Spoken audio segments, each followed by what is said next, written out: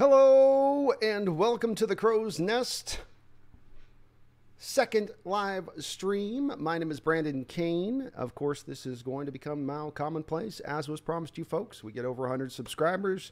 I will stream on the off in these Mariner games. I love this sport as well as I love football and basketball. So let's talk some more shop. I had a great time yesterday with you guys and looking at this team and kind of just discussing. It was a tough loss. Verlander really gave it to us.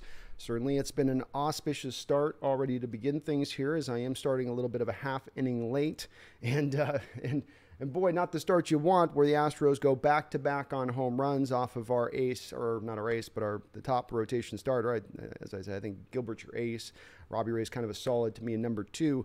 But the home run bug that has bit him at times over the course of this season came back and kind of haunted them off the first 2 there. So a tough start here for a Mariner team that's trying to avoid a sweep today. They ended the All-Star break with a 14-game winning streak. Now they are on a 2-game losing streak. So see if we can get this turned around. No Julio in the lineup as well. He had an MRI on that wrist and it was negative. So that is at least nice to see from that standpoint of things. That's encouraging to see that he's that at least maybe this is truly a day-to-day thing, and maybe he can avoid the 15-day DL. Hopefully. Out the gate here, we've got J.P. Crawford up the plate. He's drawn a 2-1 count to begin things and swings at the fourth pitch and knocks it foul over to the first base side. A couple kind of weird with the first inning. Ray got hit on 2 home runs that were very similar pitches, right down inside at the knees. That doesn't tend to be on right-handed batters, the place where you're going to usually get yourself in harm's way as a left-hander goes. It's usually out over the and Crawford hit another ball foul. It's usually out over the middle of the plate, which is kind of your danger zone for right-handed batters. But, on both of these 2 pitches, those things were right down almost at the ankles on Altuve, and they just put really good swings on it. A little bit like what I was talking about yesterday, where you come out in a game and you're looking for a pitch in a given spot, and you're going to swing at it hard. That's the benefit of having a location that you're looking in at. And I was kind of harping on that yesterday with how Verlander was just pounding the top of the zone. And a nice eye here by J.P. Crawford as he's drawn a 3-2 count. He was peppering the top of the zone there, but the middle of the plate. And I was just lamenting at times that the hitters couldn't seem to find a way to adjust to that a bit. And I know that that's Verlander's game, and he's very hard to hit in that fashion, but nobody even really put, and Crawford hits a weak grounder over to first base. Nobody even put much of a fight up on those. They all looked just completely overwhelmed on just about every pitch yesterday. There wasn't even really any hard hit balls overall against Verlander. So outside, of course, the home run that was given up. And so we got 1 out now. We'll see if we can bounce back. Alex Hyink says, how do you think the Mariners will do in the second half? I think we'll do fine in the second half when things settle out. This 3-game series against the Astros is going to get a lot of Mariner fans up in a tizzy, especially if we get swept today, and it's going to get them bailing off. As I've seen all year with this Mariner team, I think a lot of fans, as I've said, have a little bit of PTSD. And here we go. Nice little hard shot by Ty France for a base hit, going Oppo France. Oppo La France. I think you saw this in the early part of the year when the Mariners weren't coming out hot and they were looking again similarly to how they had looked at least from a record standpoint in recent years, and a lot of the fans going, same old Mariners. And I get where people are coming from. Like I said, it's PTSD. It's like it's post-traumatic at this point. They've had year after year of having their heart broken with stuff, so I can't blame them if they fall into that standpoint of saying, I see the exact same signs of what I've seen before, and I can't sit through it again. We got Lewis up at the bat now. Let's see what he can do here. First pitch swinging, 94-mile-an-hour fastball, knocks it out. But I think we do got to give this team some patience. I think we also got to consider and remember, Alex, that there's going to be help coming aboard. Mitch Haniger will be back with this ball club. Julio will be back with this ball club. Lewis is just finally looking like he's now going to be able to start to come back and be a normal contributing member. I mean, the concussion thing was so freakish on the heels of all the stuff that he had been dealing with the lower leg injury. And so you're adding 3 real solid bats to your lineup at that point. Say nothing if Kelnick can get the call up and then maybe finally, take that bull by the horns as an opportunity goes. Lewis now on a 1-1 count. Swings again. Knocks it out. Knocks it foul behind him. Astro pitchers left a couple of pitches here for Lewis in this bat over the middle of the plate. They've got some good movement to them, but Lewis just not quite able to get the barrel on the bat. So, Alex, I think they'll do well. I think we're going to be in the run for it. I think we're going to be in playoff contention. I don't know that we're ready to go and take the division, but playoff contention is definitely something I think is a very feasible and nice job there by Lewis to fight off a real tough, look like a kind of a curve there. What do they got on the pitch tracker as? Slider? Oh, sinker. That's why it looks so weird. I guess that was a sinker. Man, that thing had a lot of horizontal movement for being a sinker. But great job by Lewis there. That's just one of those pitches where just stay alive and fight off. We didn't see a lot of that yesterday. There's going to be good pitches. Fight them off. Fight them off and just stay in that pocket until you're going to get the pitch that you want to hit. Like yesterday, there was a lot of jumpiness against Verlander. A lot of we've got to be aggressive against this guy early in the count. Not a lot of willingness to sort of, kind of just lock it and make him give you a pitch to hit, which he didn't do a lot of yesterday. Duran, hello. Good to see you. Sector 7. Yo, yo, yo, yo, yo. How you doing? It's good to see you. All right, so we got 2-2 count here by Lewis. Oof. Got him on the, again, they might call that a sinker, but it looks like a curve. That thing looked like a, yeah, that's a curve. That's a 10-6 curve. Tough pitch. We saw Lewis fight off one earlier on that, but that's a good pitch there by Valdez, his name.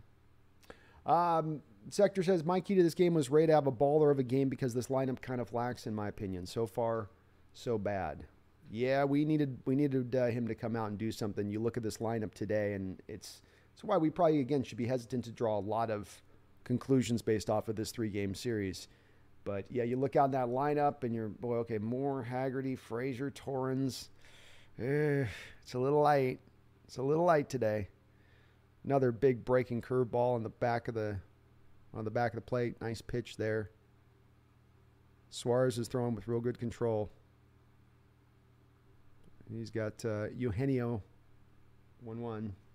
We got some Suarez on Suarez action right now, folks. This is some familial stuff right here. We'll see those, Vector 7. The nice thing with Ray is that he has had problems with home runs all year, so that's not been a outlier of an occurrence. And you also know that he does usually tend to kind of settle in and have his innings. It's these bad innings that get to him. Another big bending curveball there. And Eugenio is able to hold off on it. Nice job. 2-2. We got Ty France on first, 2 outs. Astros up 2-0 here earlier in the first.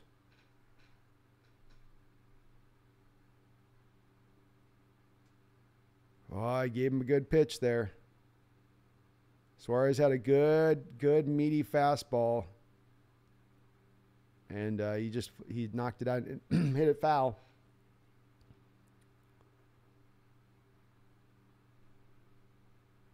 As I say, sometimes you only get 1 or 2 pitches to hit in a given at bat. Maybe sometimes only 1 real good pitch to hit, especially with these pitchers now. Curveball low. We'll draw the count to 3-2. Epic Typhlosion says, even if we lose today, we still keep our wild card spot as the White Sox are likely going to beat the Guardians.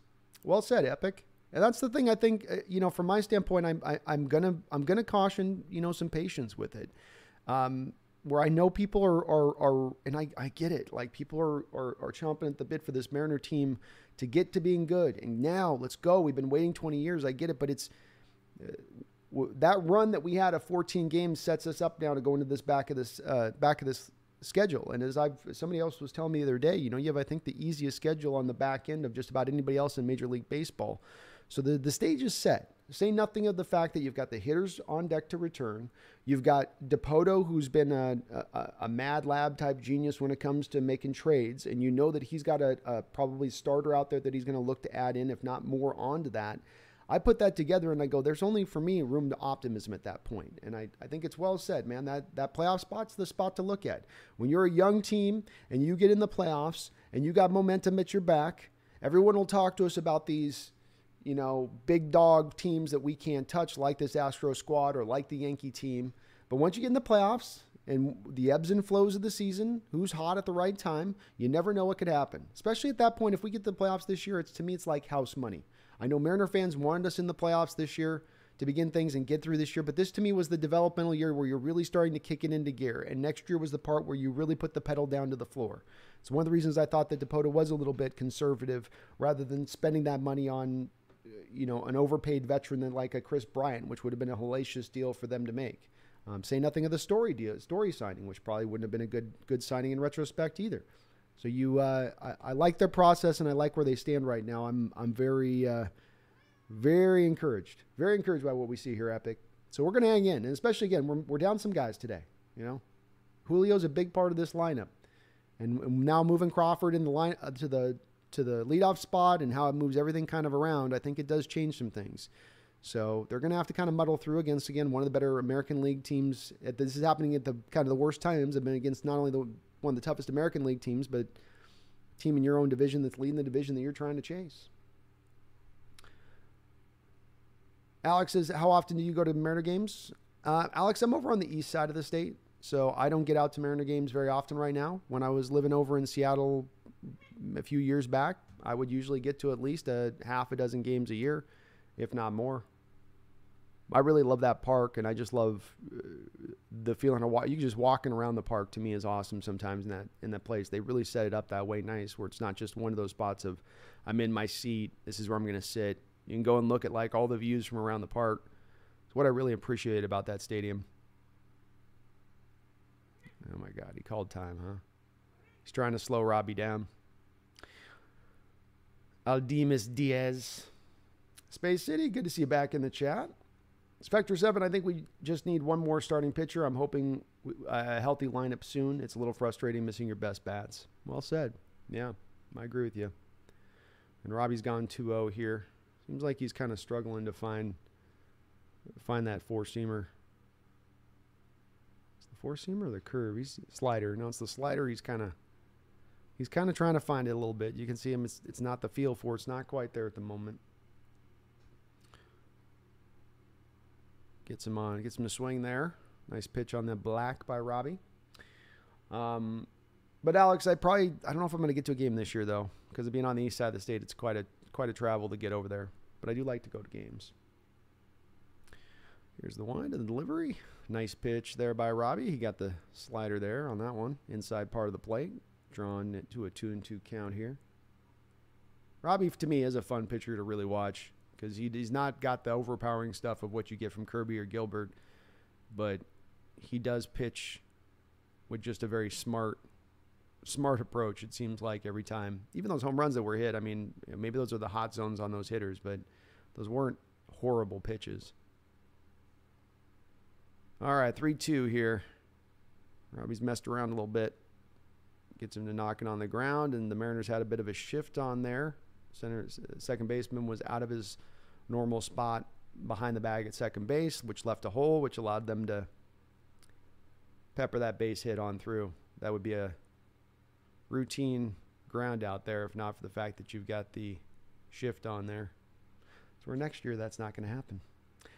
Dragon Dude, I think this Mariner team is the best in 20 years. The Mariners were third in AL West for the last 5 years, and now you guys are second. This is a wild card team. I agree. Well said. I love the optimism in the chat, and I echo it. I feel it, and I echo it. Yeah, I got that optimism too, man. I look at this team, I feel good about it. All right, Robbie's coming back at 2. We got McCormick up now. Throws him first pitch fastball, which he knocks back. Alex says, that's cool. Yeah, it is a beautiful stadium. It really is. I mean, you can go between innings up on the top point there and just go look out at the water, then come back down, or you can look at the, I mean, it's one of those ones you can even be in the outfield kind of on that walkway that goes all the way through and just kind of watch from there even a little bit and get some cool, unique angles. They did a great job with that stadium. I mean, and I'm a homer about it, but I think with both the Seahawks Stadium and this one, they did. The Seahawks Stadium should be, honestly, we really should have a dome for a football team, but I do like what they did and how they constructed this. I think it's one of the best in the major leagues. If you take out all the nostalgia stadium stuff, you know, of Wrigley and Fenway. I think it's still one of the better ones. It's got its own kind of, to me, unique feel. All right, 0-2 here now on McCormick. Robbie Ray throws over to first base to keep Diaz close. Come on, Robbie, let's lock in. Nitro Hawk, is training camp this week or football? It is indeed Wednesday, my man. We will be streaming on the first day of training camp, so on the Hawks Nest side of things. But yep, Wednesday is the day. Here's the delivery. Knocked on the ground. Tuve just got it between the third base and the shortstop there. Again, just like the first base hit a second ago, not a hard hit ball, or not Altuve, but McCormick just kind of bangs it through the hole.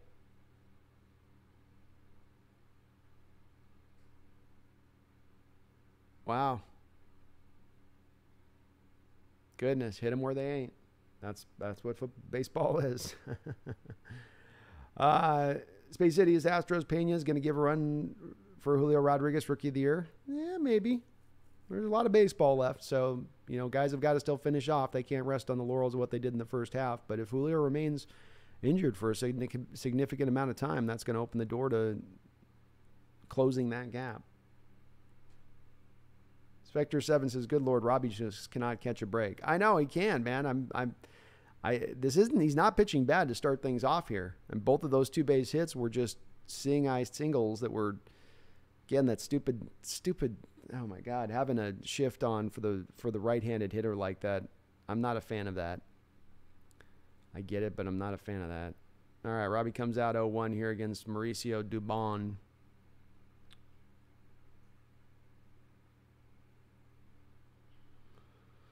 All right, Robbie, let's limit this damage, man. This offense is not giving you 5 runs today. You got to get a ground out here. Get him with that sinker. Induce him. Sinker low and away. No way. Oh, my God. Long run, and it's down. Oh, my God. Robbie is having some of the worst luck here to begin things I've ever seen. The Astro batter literally golf swinged it down at his ankles, completely out of the zone. No business, and Winker just can't get there from a coverage standpoint to get there on that ball.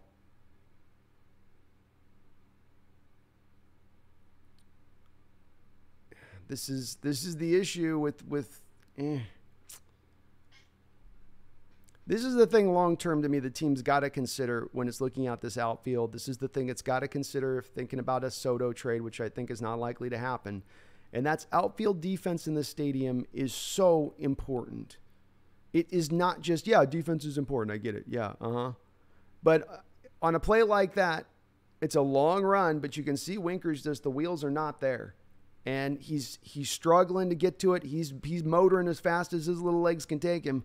But they're not taking him very far. And it's, again, if you got more of an elite or close to an elite defensive guy out there in that outfield where you're taking runs away. It's one of those hardest measuring points in baseball to make at times for those kind of plays because they just get, double. Goes in the sports stat column as a double, and nobody really acknowledges the fact that it's a long run, but the left fielder should be able to get there. But you need a guy it's a lot of space out there in that outfield, and you need a guy with some legs to do it. And right now, unfortunately, Julio's really good out there.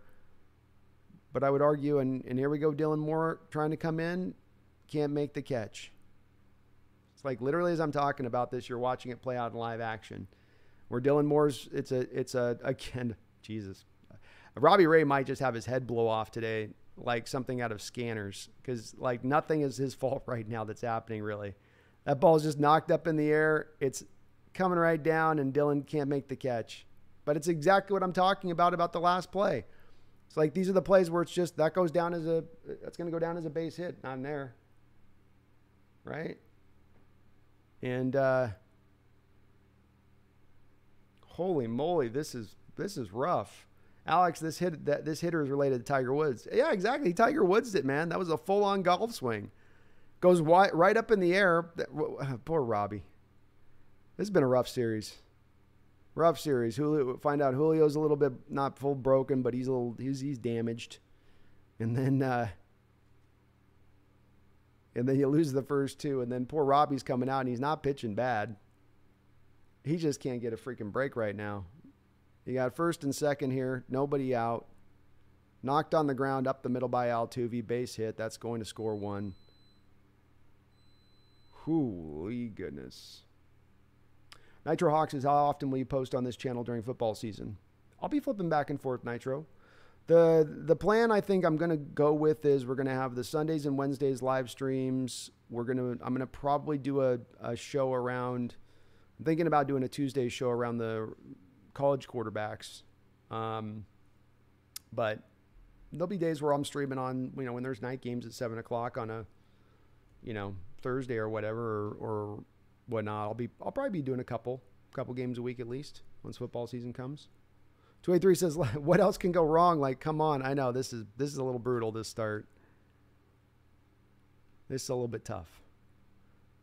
Oh, and another. Oh, and he caught it. Did he? Are they giving him the catch? Dylan almost dropped that thing too. Please tell me that they're counting that as a catch. Don't go back to the replay and it's showing him like flowing through his hands like water, please. Okay. No, it's caught. That's caught. And then he flicks it out. Boy, this is... okay.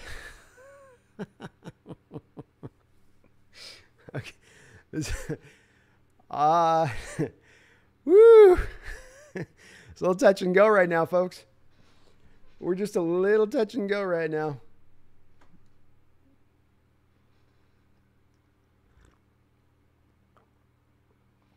Holy mackerel. All right, well, it is an out, so we'll take it. 5-0 Astros here in the second inning. 1 out. Robbie Ray is just really having some rough luck here. A rough go of it to begin things.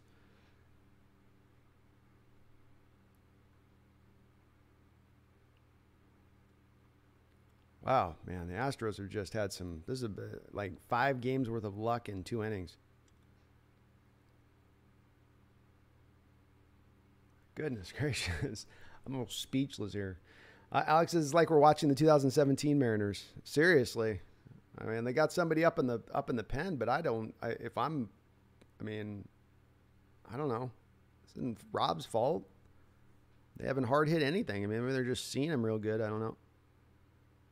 He gets a nice call by the ump there. That was probably a couple inches inside, but manages to get the call.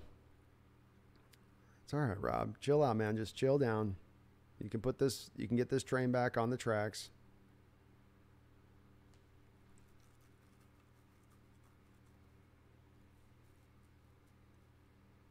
It's tough as a pitcher there to start doing a little bit too much, start letting things get into your head a bit where it's been bad luck. Your process has been fine. Your location's all right. They've just had...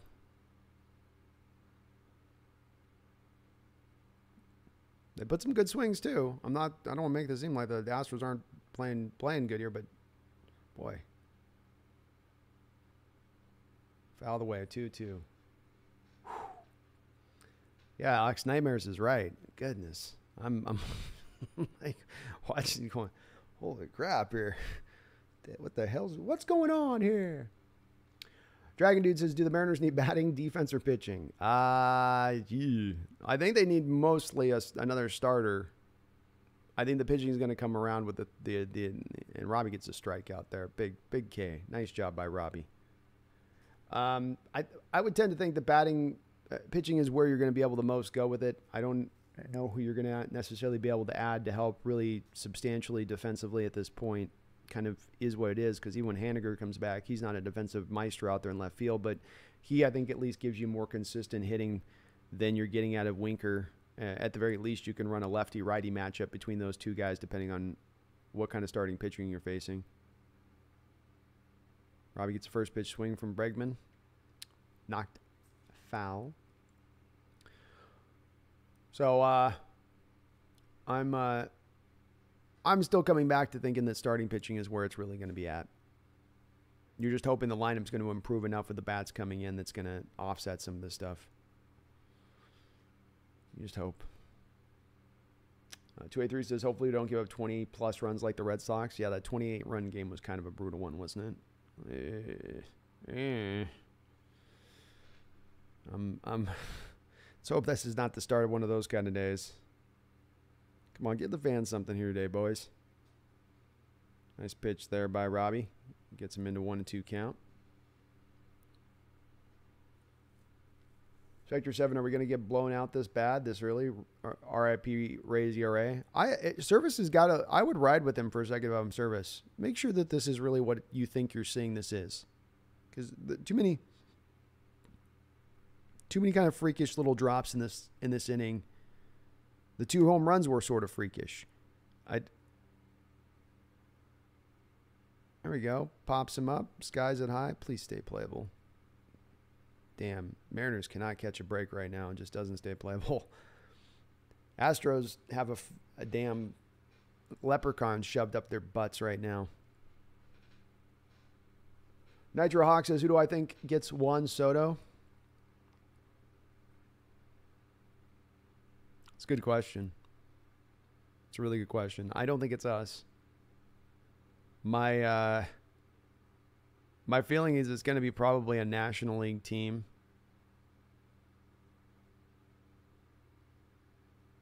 Like I've heard the Cardinals. Cardinals make a lot of sense to me. And I think the Yankees are kind of a dark horse on it. Because that would be a Yankee move to make. I could see them just going that cray-cray with it.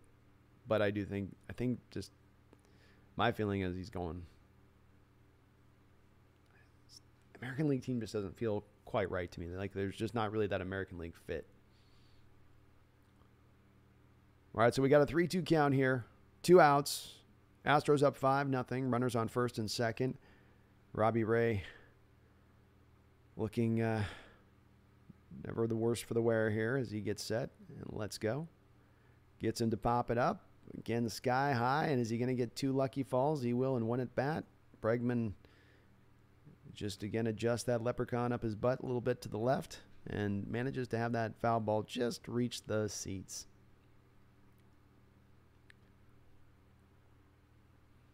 Chris Munoz says, "Oh no, we suck again."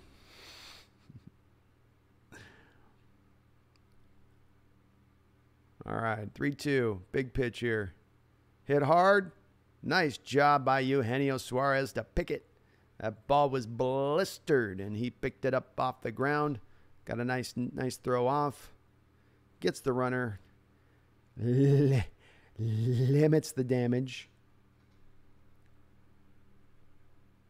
Space City says he's going to a playoff team for sure. It would make a lot of sense, wouldn't it, Space City? Like it's the aggressive move that you really are not going to have a hard time selling it to your fans. I understand that everybody's saying he's going to get this haul that's beyond anything that anybody has ever gotten.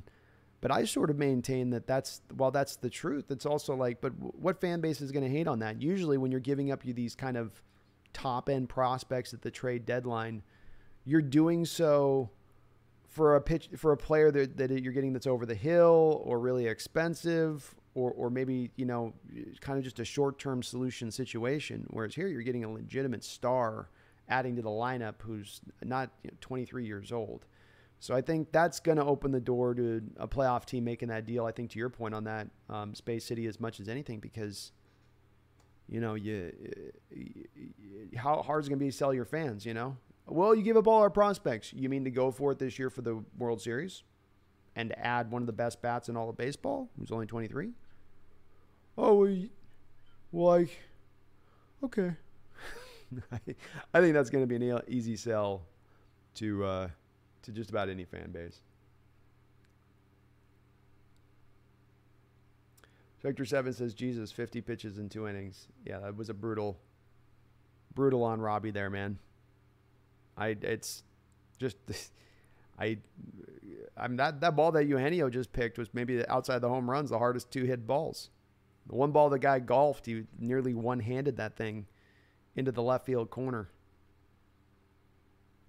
But as you guys hear me, and you'll hear this a lot from me in this channel when we talk, I am going to harp as we look through this team and in the future of this team in the view of outfield defense, and that needs to carry a really big part of the weight. It does. Getting those setting the win record that you did in 2001. Randy Wynn on the left, Mike Cameron in center, and Ichiro in right. You could make an argument that was as good a defensive outfield as been constructed in baseball history. I'm not talking about their hitting, just the defensive outfield those guys provided with the amount of area that they can cover.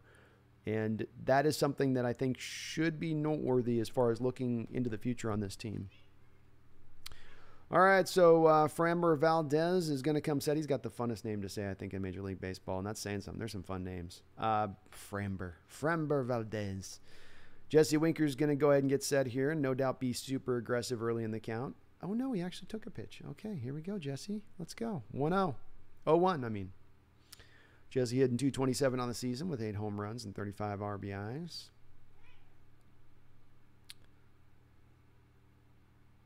Ooh, did he swing? Managed to hold up there. 1-1 on a ball in the dirt. Dragon Dude says, in my fantasy league, Robbie Ray has negative 13 points. Oh, you're with me then. You're probably saying, like, let him stretch him out. Keep stretching him out here. Winker hits it meekly on the ground to second. Second with a little flip play, and he go. Oh, and they collide. Oh, no. Oh, no, they collide. Winker's still on the ground. The second baseman was running up. Winker says he's all right. Second baseman was running up, used his glove, flipped his glove over to first baseman to try to make a play at the last second. First baseman Grail could not get the stretch there to get to the play. And then the momentum of the second baseman running over carried him into the line of Winker, and they collided. And it looked real bad. Winker looked awkward. Not bad, but just looked awkward. They weren't going full speed, but Winker did a little spin fly move. And he kind of held his leg out for a second. You're just going, oh, did he hit with the leg? They collide legs? Is that him? Oh, he twisted his foot. Twisted his foot when they collided. Boy, we're not having a great luck today. Is it a bad moon rising or what? Do we have a harvest moon? What is it? The hunter moon? What is it? I don't know what it is, but that moon's up today, I guess. Winker's got a little blood on his nose. He's tough. He was willing to fight a whole clubhouse today. He don't need no Band-Aid. He says, F your Band-Aid. He rips the Band-Aid off his face, throws it in the trainer's face, puts his helmet back on. This is baseball. This is baseball. Second baseman of the Astros says, my bad to Winker. Winker just lets the blood flow, chews his gum, says, I've seen worse.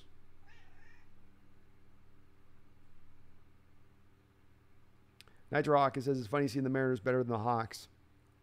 It is kind of odd. Nice hustle there by Jesse. Oh, man. Second baseman needs to get his brakes looked at. That guy took 35 steps to slow down. That's what caused that collision.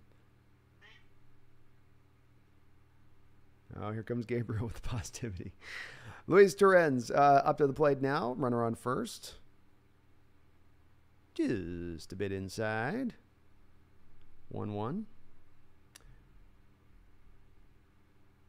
Space City says Mariners come to Houston next weekend for 4-game series. I'll be there. Hell yeah, man.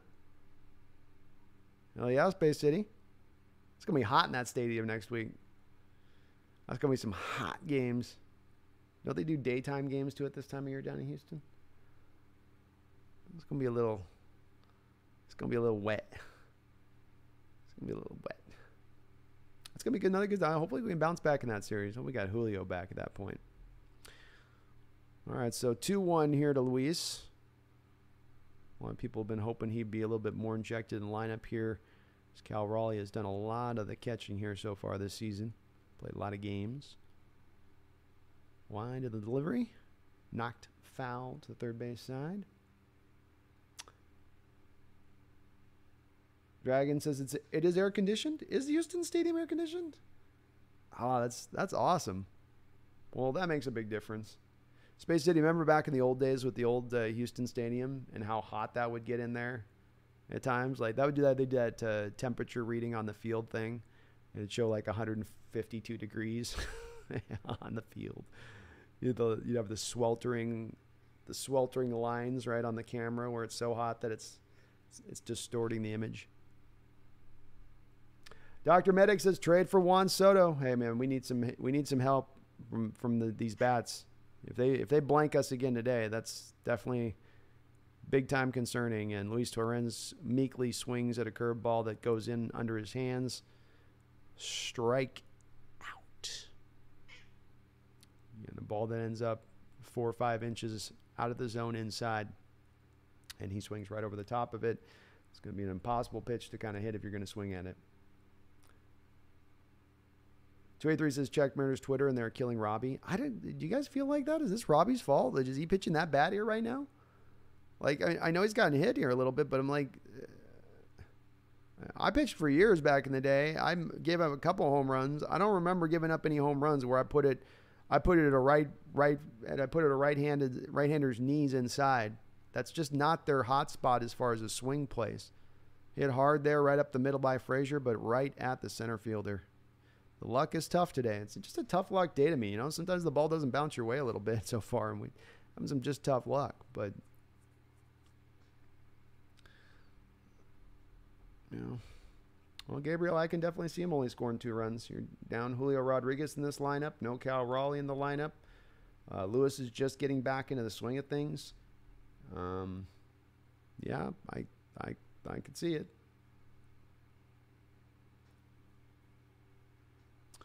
All right, Dylan Moore up to the plate now with 2 outs. Runner on first.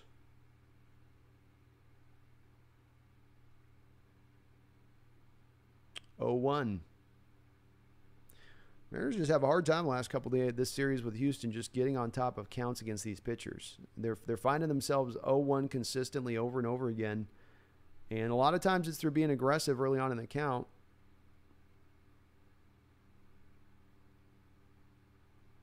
Nice pitch there by Valdez. He put that right on the black. 1-0-2. But you're just not getting on top of any of these counts. And that's going to put you in a defensive mode as a hitter and just less likely that you're able to put a good swing on a ball.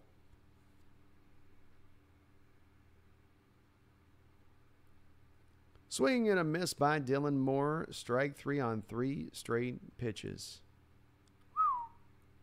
Somebody explain to me again why Dylan Moore continues to get at-bats. Like, Kelenic is not going to be better than what Moore is giving us right now.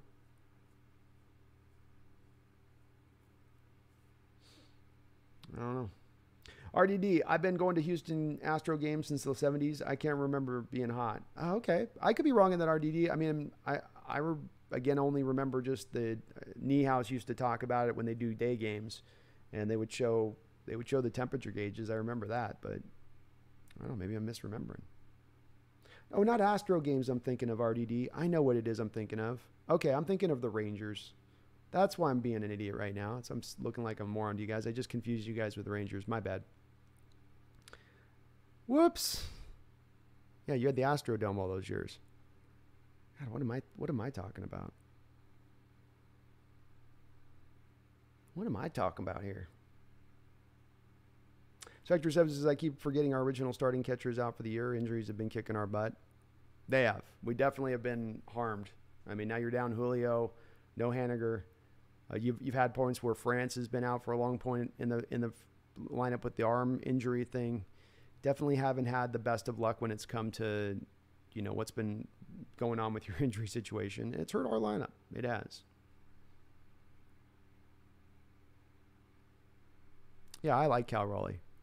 And I don't know if he's ever going to be an average guy, but if he is an upper level catcher behind the plate who then provides you upper level, you know, power from what you normally get from the catcher position, that can be great value to the team if you built the rest of the team up around. But I can see him rounding out eventually into being a 260 guy.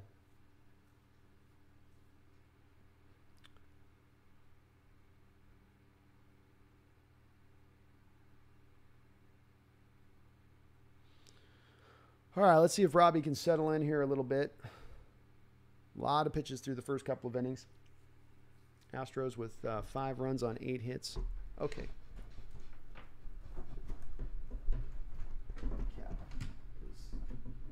That's not going to work, kitty. Thank you.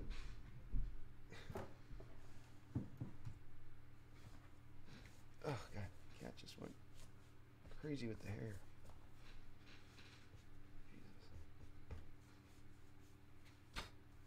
Goodness.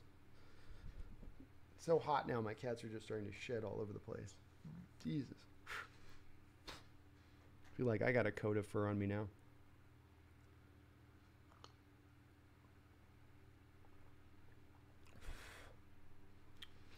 All right, Robbie. Come on, buddy. Let's go. Let's go, Big Rob. Let's go, Big Robbie. Big Robbie. Yeah, I'm going to pitch it. All right, so we got a 1-1 count here. I think he gets to deal with at least the bottom of the lineup through this inning. Gabriel says, when the Mariners lose 10 in a row, will you agree they are an average team? Will I agree when they lose 10 in a row? Maybe. Again, I've said I don't know what this team is fully. I think they're better than average. I think they're a playoff team, Gabriel. But I've said that there's 2 months ahead in the season. You speak with such certainty, and again, I don't know if you're just trolling because every literal comment you're making is just super aggro, negative in every direction you can go. And usually when I deal with that on my Seahawk channel, which I've been doing for quite a bit of time, that usually means that somebody's trying to troll and just get a reaction or do whatever, which, I mean, good on you if that's what you're doing. Amen to you. I do maintain trolling is sort of like the least of any of the humor that anybody can intone out there. Being witty, being smart with your thing, it takes the least amount of brain power to be a troll, right?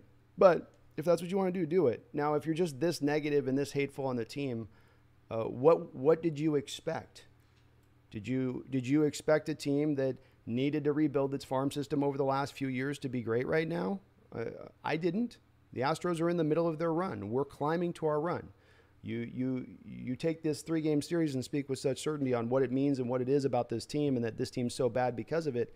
And yet you've played a 3-game series against one of the better teams in baseball. And you've not had the star of your lineup. You've not had maybe your third best hitter in Haniger in the lineup. Lewis is just getting back from his concussion. If you have a healthy Lewis in this lineup, you can make an argument he's at least your 5th or 6th best hitter if he's just rolling and he's able to actually just play. So, what's your expectation around that? I don't know if you've had like shattered dreams at this point because the team's not better than what you thought they were going to be, but they're taking the right steps in the right direction in the form of constructing this team. Gabriel says, I'm not trolling, I'm just stating facts. Get your head out of your you-know-what and stop praising these bums. Yeah, see, I just don't agree with where you're at on it. I appreciate your perspective on it, Gabriel, and more power to you. But I've watched 35 years of baseball, and I've seen a lot of times on this team that I've checked out and said that's a bad team, and the direction they're going is not the appropriate direction. I've spoken to specifics to you about why it is this team doesn't emulate those past teams and the poor choices that they made. This team didn't make a trade of like moving off from an Adam Jones type. I can't quite turn the double play. Made a team moving off from Adam Jones for a trade deadline deal that was dumb. They did the same back in the day with Heath Slocum trades and signings of Robinson Cano and Richie Sexton and Adrian Beltre. All these kind of moves really weren't that smart in the context of appropriately and building a team right. Now, in my opinion, DePoto's starting to build this team correctly. That's one of the reasons you got a 14-game winning streak. Those things don't just happen by happenstance. I noticed, Gabriel, that you didn't respond to my question yesterday when I asked you, if you take the last 30 years of baseball and you have teams that won 10 or more games in a season, do you think those teams, on average, ended out the tier better than average? Above 500 or below 500? I didn't quite get an answer from that on the question, but I think it's a valid question to ask and one to maybe consider as you are on this tangent of feeling so negative about this team. I appreciate all perspectives, man. And if you want to feel that way, feel that way. I don't agree with it. And it's going to take more than simple baseline points to get me to move off of that. A smart approach and a smart process does not always equivalent to production and results on the field, wins and losses. Sometimes bad luck happens. Sometimes the ball bounces in the wrong direction. Sometimes, another thing you've not mentioned on Gabriel, injuries strike. And this team has been struck by injury as hard as any team in Major League Baseball this year. And despite that, they still find themselves well over 500. So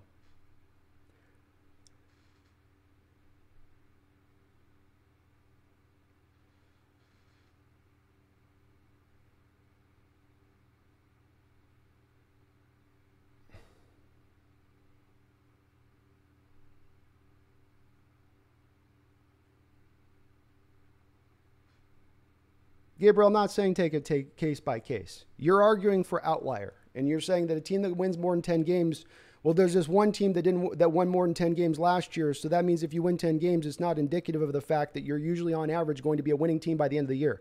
I asked you a specific question, which you again continue to be evasive in not answering. Take the last 30 years. Teams that have won 10 or more games in a given season. What was their record at the end of the year on average? Just ballpark it. And you know the truth on this one, which is why you're not answering the question on it. Double play turned by our Mariners. Great job. Another run given up by Robbie Ray in this inning, but unfortunately, we're getting back behind the ball in this one. But, man, again, I appreciate your perspective on it. I'm not saying you have to think the way I think, so don't ask me to have to think the way you think. I don't agree with you. I brought up specific points to this. You speak in sort of generalities. This is another thing that I've learned of doing this for 3.5 years on the football side of it when I get in debates. The folks that won't speak to specifics and then just speak to one point that they keep hammering home and they stay general, and then it gets to I know where it quickly moves from here, where it gets to insults really quickly after this. It's like you can predict it as far as behavior goes. But again, I disagree with your perspective on it. I think this team's moving in the right direction, and even if we don't see it this year as this team ending up good, which I think we will, but if we don't, I don't look at that as this team's moving in the wrong direction. Well, again, Gabriel, I've asked you to answer the question 5 different times. I'll ask it one more time, but then I'll put the point down. In the last 30 years of baseball, in the Major League Baseball, teams that would have won 10 games or more in a season, which we can both agree doesn't happen on the often. Doesn't happen very often, does it?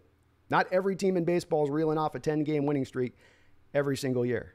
So if you took the totality and we say there's 60 teams in general terms in 30 years that have had a 10-game winning streak in 30 years, maybe that's too high. Maybe it's 40. Do you think the vast majority of those teams ended out the year well above 500? Or do you think that those teams were bad teams on average? Or do you think that those teams were just middle of the road? I'm truly asking. I'd love to hear what the answer is. But I notice you're not answering it. I happen to maybe think it's because you kind of know I have a point here. Mostly a team that wins 10 or more games tends to be good by the end of the season. On average. So I'm playing more to the odds here. You're kind of playing to more of the outlier, what happens in the rare occasion. The rare circumstance. Space City says, go Astros 6. Yeah, you guys are just every inning putting them under siege. Tough start by Robbie. RDD says, if Seattle keeps doing what they're doing and doesn't stray, they will be a really good team. Great point, man. That's all I'm trying to say. They're on the right path right now. They don't have bad money put out the door. They've got a farm system that's restocked. They've got injured players that are going to come back, and there's no reason to not think that they can come back and be productive ball players for you. And I think that that's all very encouraging for this future of this team. There's a lot of times we've had to not be encouraged by what we're seeing.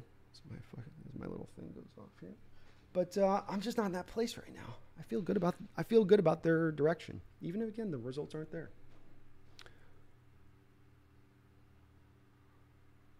I don't know the stats, don't care. I'm talking about the 2022 Mariners. Average team, you don't want to admit it. Okay. I told you I disagree. It has nothing to do with admit. You're struggling to understand and hear what I'm saying, Gabriel, so I'm going to probably check out of our conversation here. If you want to have a true back and forth, let's have a back and forth. Let's have it where we're trying to, actually learn each other's perspective back and forth rather than you telling me what you want me to think. I've explained my position. I've explained why I think it. I've explained why I've constructed that. I put my points pretty validly. You come back with generalities. You don't get specific.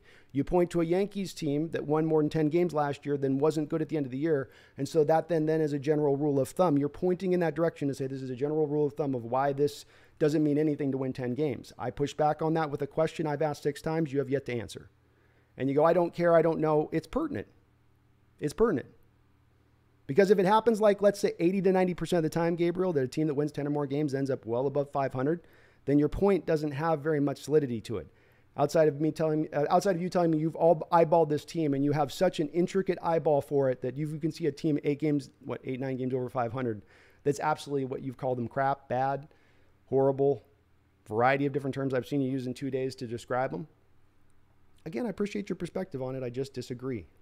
It's not a matter of admit, just disagree. But back to the game.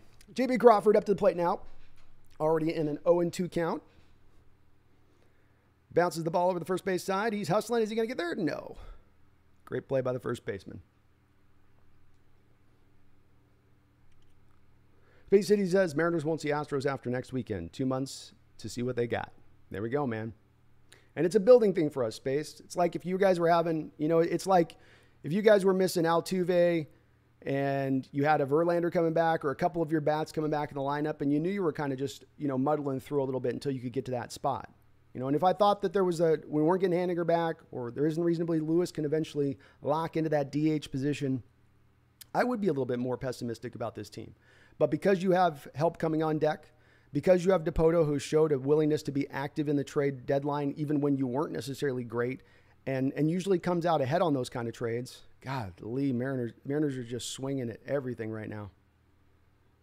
Goodness gracious. First pitch swinging at everything, and it's just weak, meekly swings. Sucks.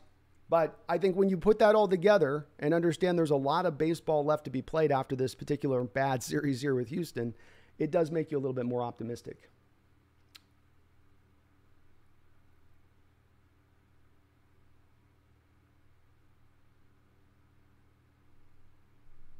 Again, Gabriel, you're sticking in generalities, not getting to specifics. In your case, it's more wishful thinking that they're good in X years.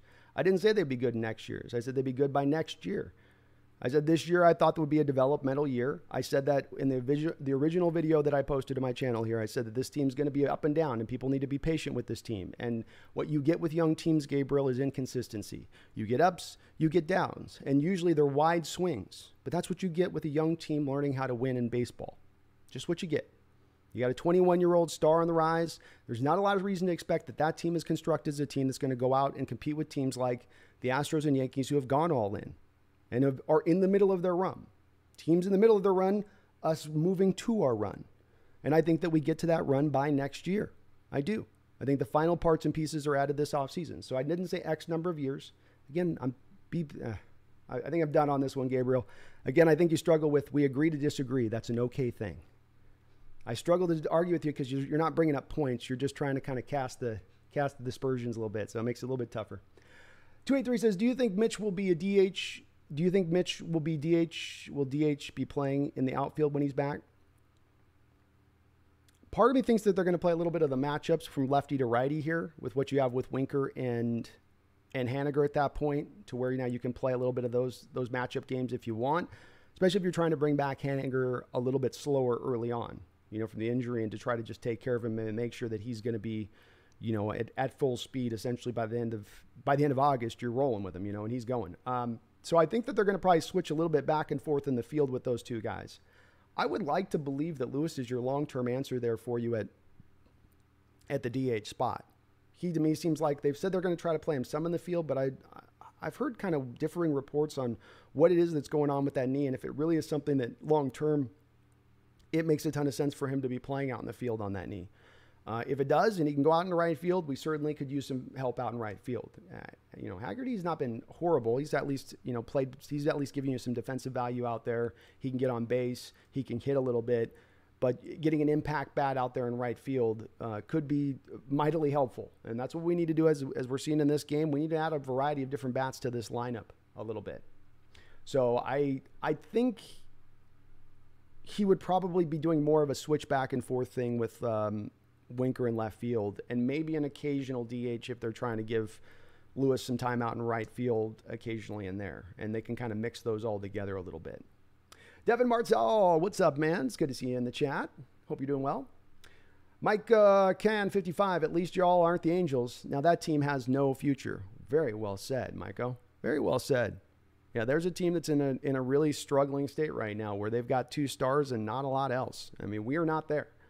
You've got a young rising star in this league with MVP future potential, solid catcher behind the back, solid catcher prospect who's on the rise here with his bat, in my opinion. Again, not expecting him to hit ever 262. I didn't expect him to ever hit 280, 290, but as a 260 guy that can give you 30 home runs a year, 35 doubles. And play great defense behind the plate. That's great value. Ty France, you know what you got in the lineup out of him. Crawford, you know what you have relatively with him in the lineup. I like him a little bit even at the number 2 spot over batting leadoff. But you got stuff to work with here. You do. It's not an empty cupboard.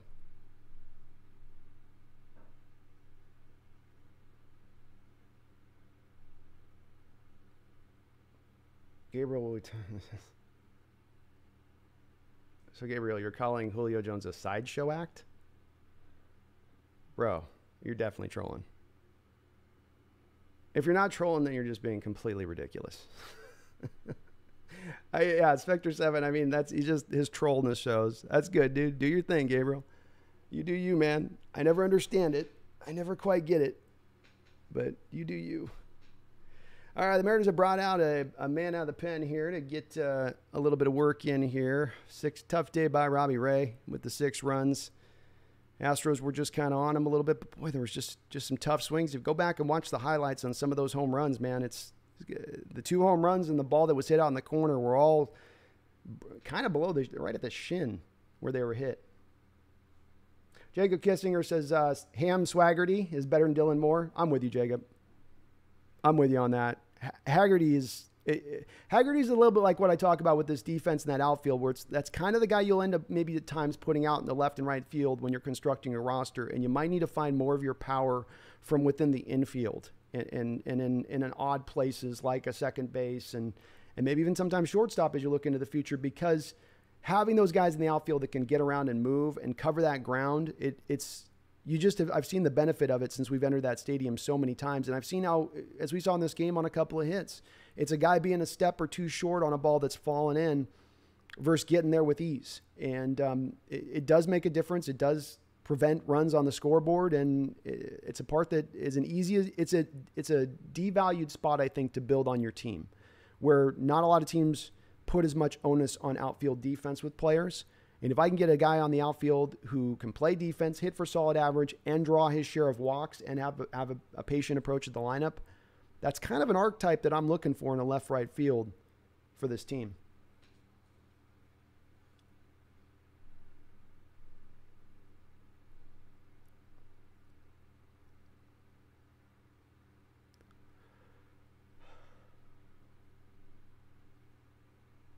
Well, Gabriel, you can be sure that I'll be here, man. And I do tell the truth, and I'm honest. I've had to go through tough times on my Mariner channel. I got almost 8,000 subs over there. I've had plenty of times where we've had the team, including the last year, that wasn't good, and I had to call it as I saw it. So you can count on me being honest on it. I'm not a pom-pom waver. Never have been. That's not what I do. But if I'm encouraged by what I see and I like what I see, then I'm going to say that. And if I don't, I'm going to say that as well. Like I just said, this isn't for me about this year's results as far as I'm taking a lot away from this team. I expected inconsistency this year. This is not a shock to me that a team goes up and down with a young baseball team. I've seen it my whole life through watching baseball for 3 decades. It's a very common occurrence. It's what you get with a young team.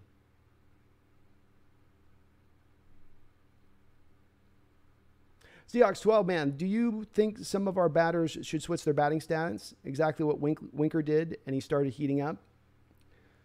It can get into a tricky space when you're talking about trying to move around your stance too much. This is a big problem that's hounded, of course, Jared Kelenic, who every other at bat can sometimes change how he's going up. You really want more of things to be locked into what they are, and you in your base zone to me, rather than trying to make that kind of adjustment. From where I stand in watching this team, at least through this series, I don't think it was as much this way through their winning streak, where if you look at the winning streak and just go through the box scores, you got them drawing 6, 7 walks at times in those games, showing patience. And it's the part of this team that I've liked seeing that's been very different from prior Mariner teams in the past, where we've gotten the 1-2 punch in Mariner teams of the past of they strike out a lot and then they don't draw walks in addition to it. You don't want them to have to draw as many strikeouts, but that's, of course, a league-wide problem that we're seeing across the board a little bit. But you get the walks on the other end of it, at least you're getting on base. At least you're wearing pitchers out. You're making it harder on them. And what we've seen, that's been the thing missing from this series in the games we're watching, is just there's no patience in any of these bats. Every Mariner's just chomping at the bit to get us to swing from her heels. And you're not getting any extra base runners on from that standpoint. So me with Seahawks 12, if I'm Service, I'm coming back to them going, guys, we've got to employ more patience here. You guys you're out on your front foot, you're swinging and everything. Let's lock back in here a little bit and look for a spot in the zone. Look for a certain pitch. You know, the strikeouts are already there with the approach that they're bringing as is. Now let's try to do a little bit more getting back to the basics here. You got to draw the walks. Otherwise pitchers are going to know you're going to swing at everything and they're going to throw things well off the zone and you're going to still swing at it, as we've seen in this game, if you don't get your approach correct. Great job by Murphy here. He closes the door in the fourth inning. Nice. Good live arm, man. That thing comes right across. 2 strikeouts in the inning. Holds down the fort as we go into the bottom of the fourth. Still a lot of baseball here. This thing isn't over. Rory Alter says, Julio isn't playing today. You might notice Jordan isn't either. That's true. That is true. Very much. But again, for us, Rory, it's also a variety of different injuries we got, right? Like, we're just getting Lewis back in the lineup, who's been out with a severe concussion. We're missing Mitch Haniger right now. We've also got, to me, Torrens is not as good a hitter right now where Kyle Raleigh is in this lineup. I'm not blaming injuries. You guys are beating us. You beat us in this series. This was a big series against the Astros, and this was an opportunity for our Mariners to make a statement about where they are and where they want to go with the back half of this schedule. So the Astros have taken it. Don't get me wrong on this and that. I'm not trying to give just due to the Astros. Verlander pitched a monster game yesterday, and again, you're knocking the home runs out in this game where those are hard degree of difficulty home runs. So I will give him props. Yeah, Murphy's got that ball swinging across the plate, right to left, like nobody's business.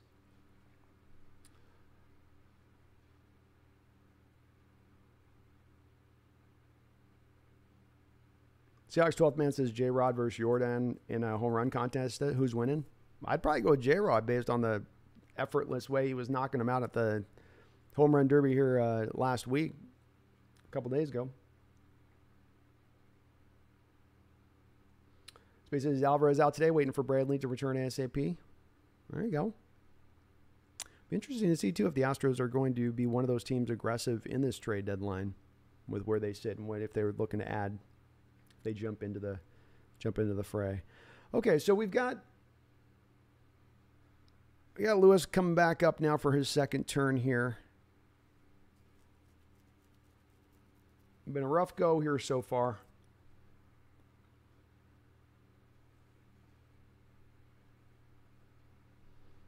First pitch, ball inside.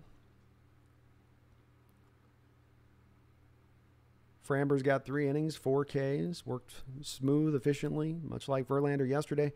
Not really being challenged. Knocked out foul by Lewis.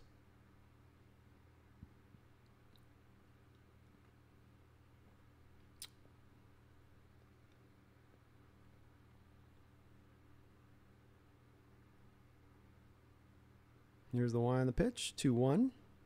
Dragon Dude says, rough game, 8-9 Astros have a hit. They did it to us yesterday, too. Yeah, the bottom of that lineup. And that Astros middle of the order is too good. I mean, say nothing when they got Jordan in there.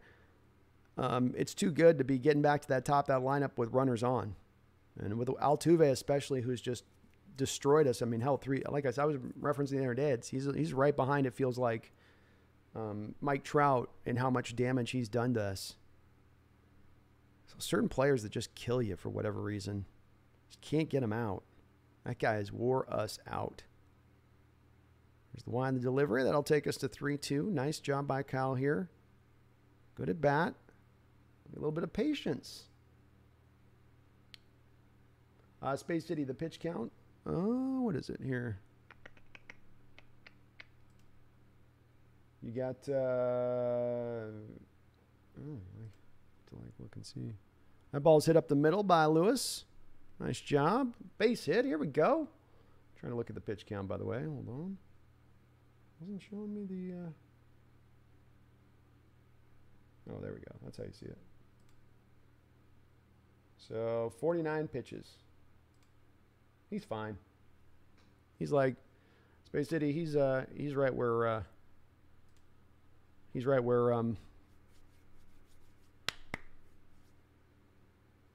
Verlander was yesterday. He's in that CG lane right now. That CG lane. All right, Eugenio Suarez up to the plate now. knocks it out foul, 0-1. Eugenio, the last couple of days, has just struggled to get around on that fastball. I mean, I'm talking middle of the plate, belt high.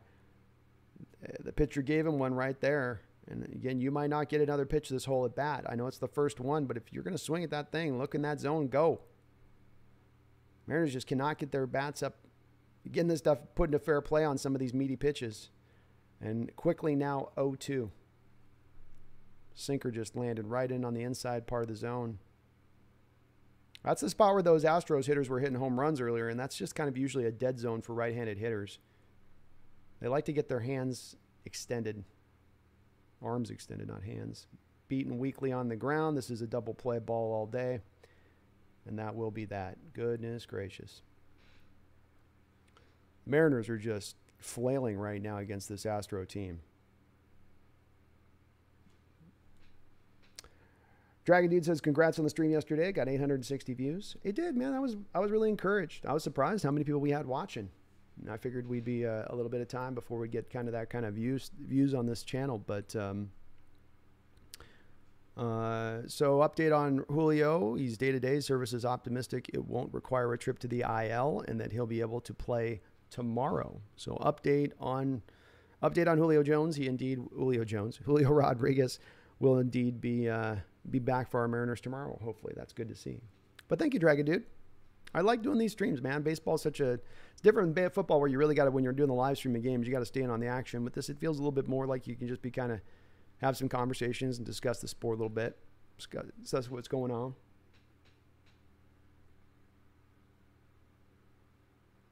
In NBM, I agree. Right now, Astros are the better team. They are the better team. Even with us shorthanded. Right now, you guys have our number.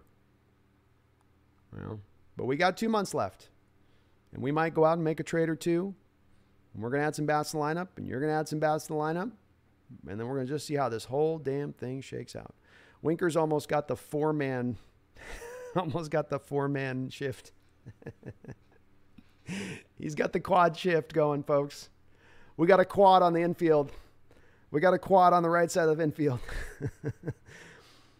Oh. Inside part of the plate, beaten foul on a 2-1 pitch. That's the part where people say beat the shift. It's like, okay, beat the shift. I'm 2-0, I'm going to swing. He's got a pitch running in on my hands on the inside part of the plate.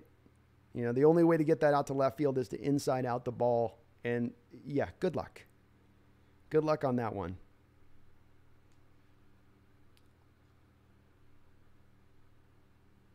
Dragons News Mariners have a 90-80 win season, no doubt, unless a lot of injuries. Agreed. And Winkler binks it down there to the pitcher. And Winker is definitely running with a little bit of a limp after that collision at first base earlier. Just a bit. Hunter Williams says, now this is the Mariners I know. we're going to get dark in the chat here real soon, I'm sensing. Seahawks 12, man, if Julio was in these games versus the Astros, he probably would have had a homer in 2 of the 3 games. He definitely helps. He definitely helps, especially yesterday, and his defense helps. There's a ball today that Moore wasn't able to get to in the outfield that helped them early on get on top of us. There was a ball yesterday Moore wasn't able to get to cut down in the gap that got to the wall, which is a play I think Julio cuts off and shuts down and prevents a run. So not just what Julio gives you with the bat, it's also what Julio gives you with the defense versus what you have out there on the field right now too. And I think that would have been benefit. Now, would it be enough to have us win these 3 games? I don't know. Maybe you take one of them, maybe, but I don't know as well. There's a reason, though, that Julio's on a 6 WAR pace, which is outstanding, and it's because he's having that kind of effect. Roy Alter says the Yankees do not want to face the Astros in October again. Maybe not. Maybe not. Does seem to, there are those teams, doesn't matter the sport, there are those teams that just kind of have the numbers of other teams, and there's nothing those teams can seem to do about it.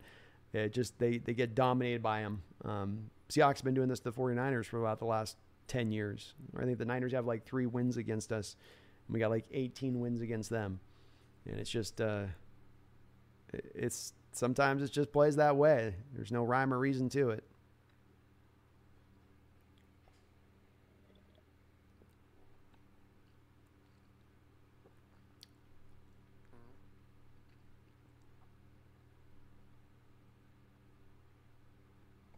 Space Eddie says Soto the Astros. That would be depressing. That would be straight up. If the Astros make that kind of trade, I mean, like, yeah, we're definitely we'll make some moves this year, maybe as far as trade deadline, but we'll maybe give it a year. We're struggling against this Astro team. Like, you had all that on top. Like,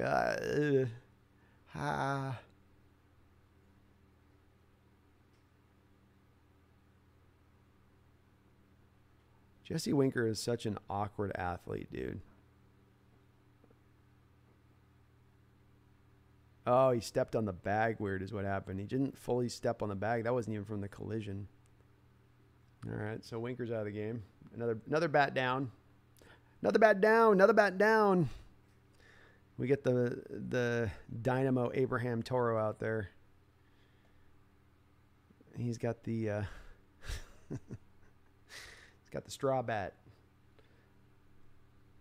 This has been a tough luck day in a lot of different departments. Robbie didn't pitch as bad as what his line will show. And I'll tell you, the hitters have not done themselves. Again, that's the part. This is a valid part of criticism on the hitters here, is that their approach through this series has been kitty wampus. And this is where, as a manager of service, needs to come back in and go, okay, guys, we've come back off the All-Star break, and we're feeling ourselves, and everybody's really uber aggressive right now. We need to get back into the basics here. I need some guys taking some first pitch strikes from time to time here. Or if you're going to swing for a spot. Look for a location of it. Don't just swing to swing.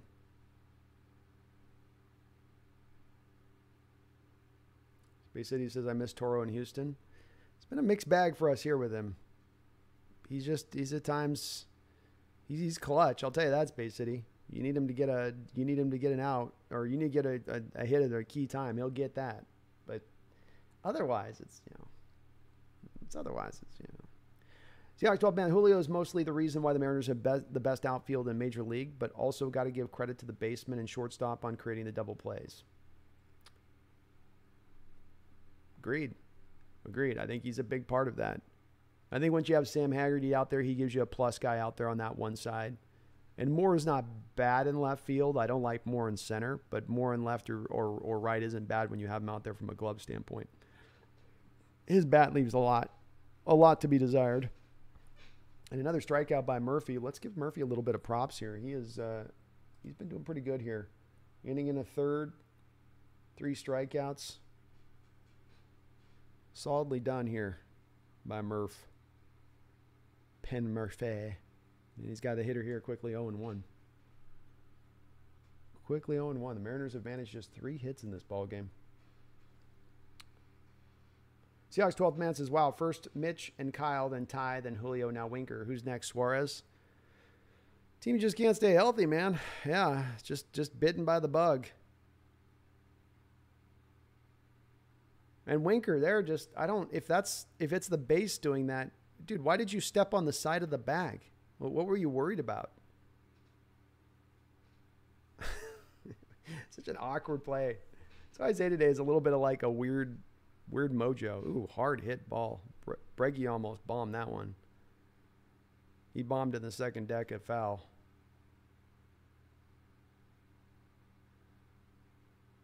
Whew, that was a hanging slider that he just about deposited somewhere very far into the land beyond. All right. 1-2 pitch to Bregman. Swing and a miss. Nasty slider. Went across the plate, outside the batter's box on the left-handed side of the plate, and Breggy was still swinging. That thing started from the back shoulder of Bregman and swung all the way back across the plate. Brilliant pitch by Murphy. Nasty. That pitch was just so nasty.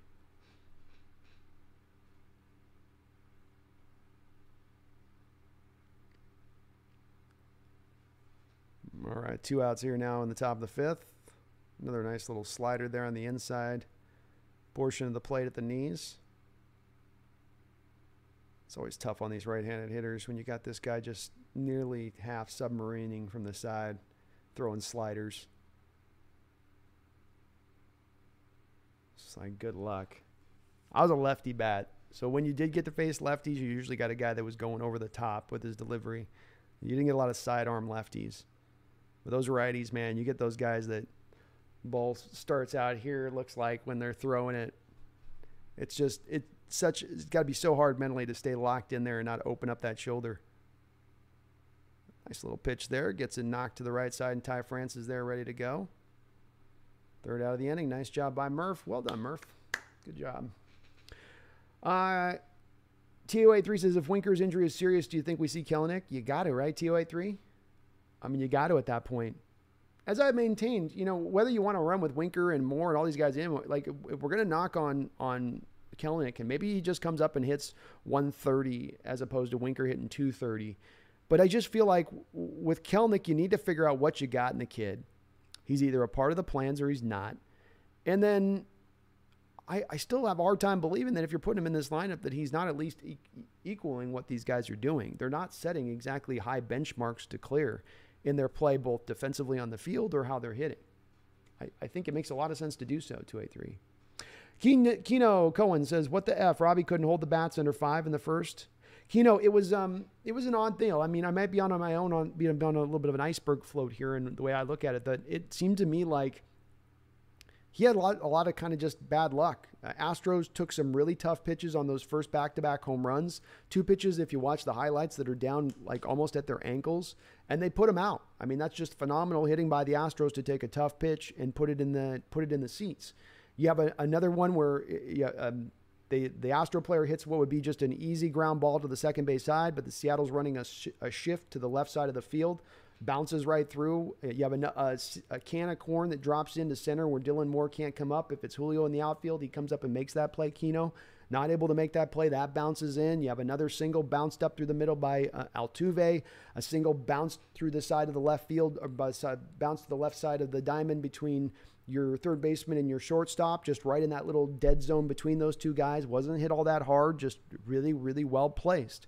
There was a lot of tough luck on Robbie today. I thought he made some pretty good pitches overall. I didn't think that his line matched what he was doing. I think the Astros came out and they were swinging the bats really well, and they're seeing him really well, and kudos to them. But I didn't think that he pitched poorly or that he just wasn't ready to go here with it today. Astros did their part. But they got some hits today on some real tough pitches. 283 says, Kelenic can't be worse than Toro and Morrow, laughing out loud. That's what I'm saying, man. Exactly.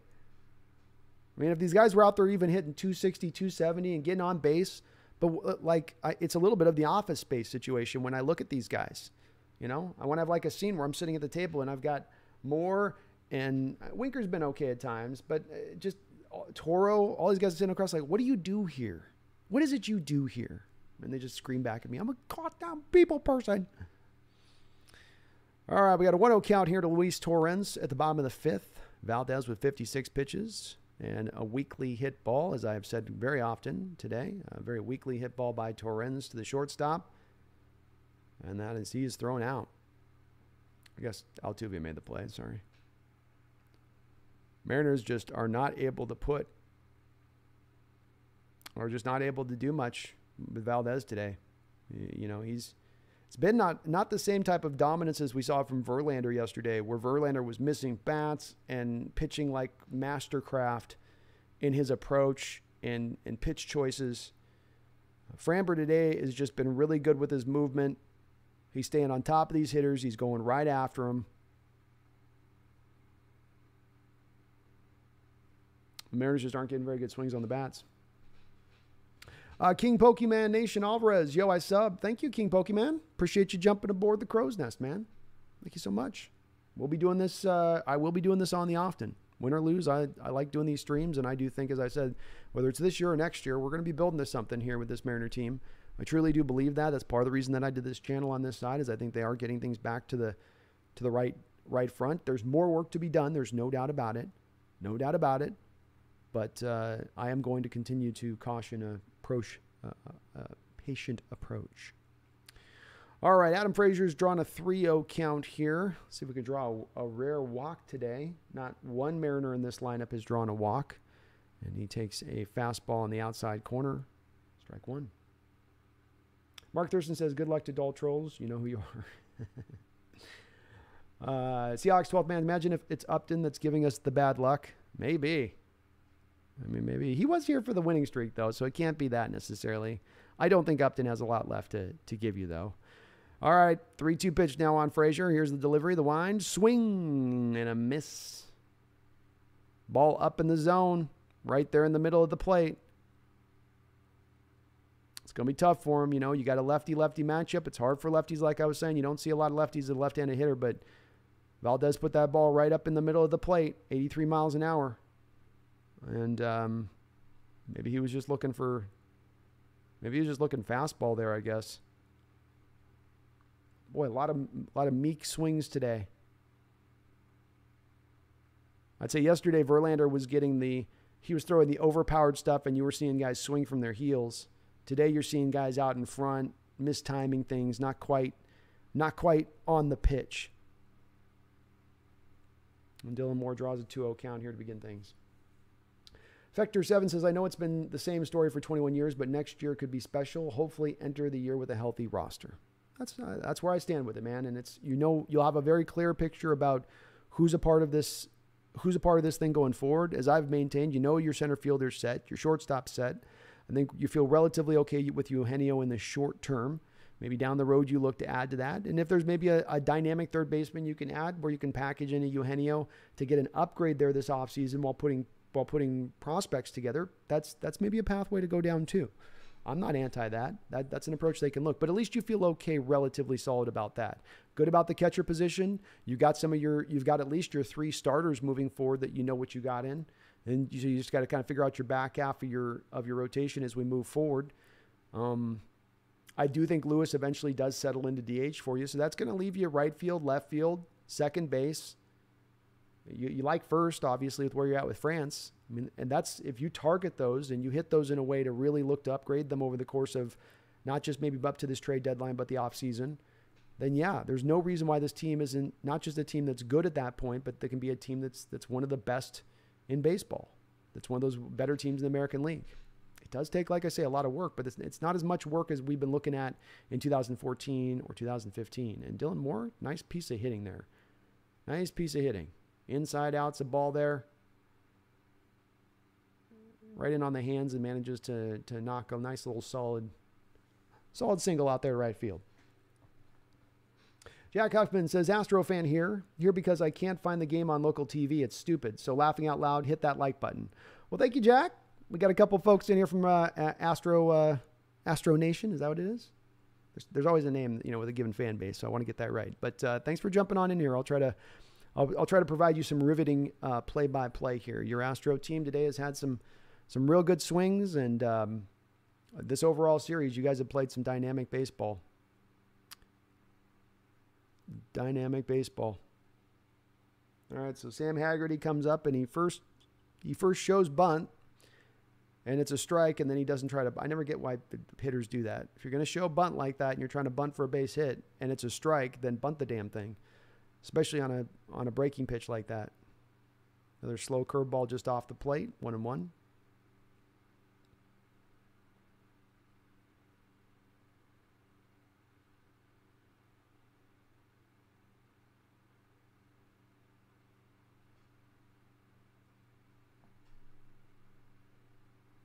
Keno says, thought today was the best day to take Seattle. Yeah, it was a tough one today. All right, good eye by Haggerty there. That looked like was that a slider or was that a sinker?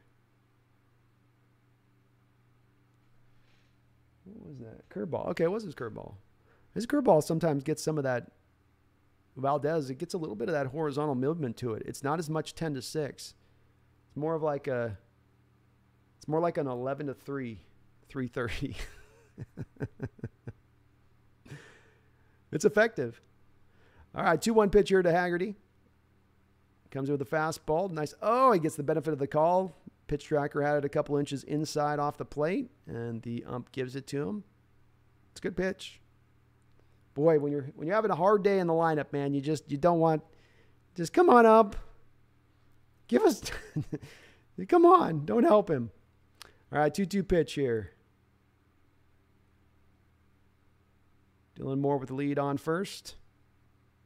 Swing and a miss. Nasty curveball gets him. That will retire the side. He's been doing it all day with that curve, man. That curve is just has eaten those right-handed hitters up. They can't do anything with it. It ends up down at their feet, and they just swing right over the top of it over and over again. Sector 7 says, if you do this regularly, you could get really good numbers. There's a huge lack of Mariner content on YouTube, and nobody is covering live games from what I've seen. Agree with you, man. Very much agree with you. I plan on doing this. I'm going to be doing this on the regular as much as I possibly can. So you guys count on getting to see a lot of me with this. But I think it's also good. It gets me to, allows me to keep doing this throughout the year, Sector 7. You know, we get into football season. I do this hot and heavy over on my Hawks Nest side of things. And then you got kind of these dead zone periods here with football into, you know, where you get into May and June, July. And I certainly would like to maybe do a little bit more of getting into baseball at that time, talk a little bit more on that side of things and keep the momentum kind of going. And I do love the Mariners, man. Baseball is my original love. You know, I played more baseball throughout my time growing up than I did football. So I was a pitcher without very much velocity, but I was known as the junk man. That was my nickname.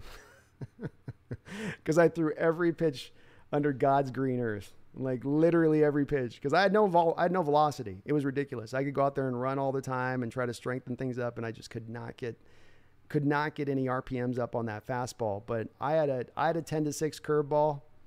Dear God, that thing would start way up here and end up down here. I could control it any which way, but loose, but never had the velocity.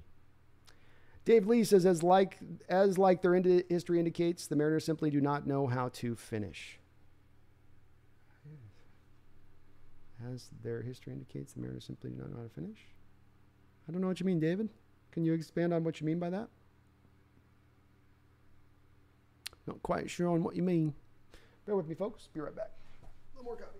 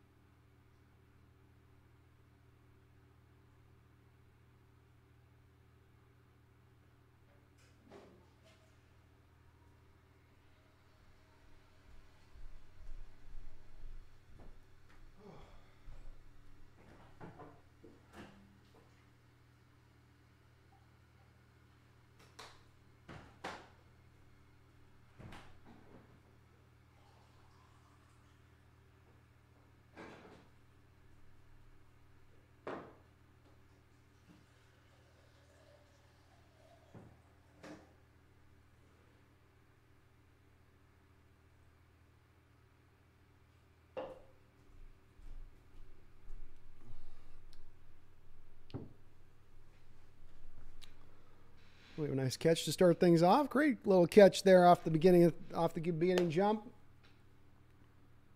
So what's interesting is that you see on this play, I believe that's Haggerty out there that makes that play in left field coming all the way across. Kind of a common theme that I talked about today when we looked at this game in a couple moments where you wondered if there's a little bit better outfield defense, guys a little more fleeter of foot if they're going to get to certain balls. And you have a ball there hit there to start things off that's in that same corner as the earlier ball hit in this game that ended up going for a ground rule double. It almost lands in exactly the same spot. And you see the difference between having, Winker out there who's, I'm not going to go say full on liability from a left field standpoint, but you've got at least a plus glove with Haggerty out there. And rather than that ball now going for a double, that's just an out. And it's again why I say as we look to the future of this team and properly building the outfield up in the way you need to build it, you've got to value outfield defense. It's a big part of what can make this team at its best.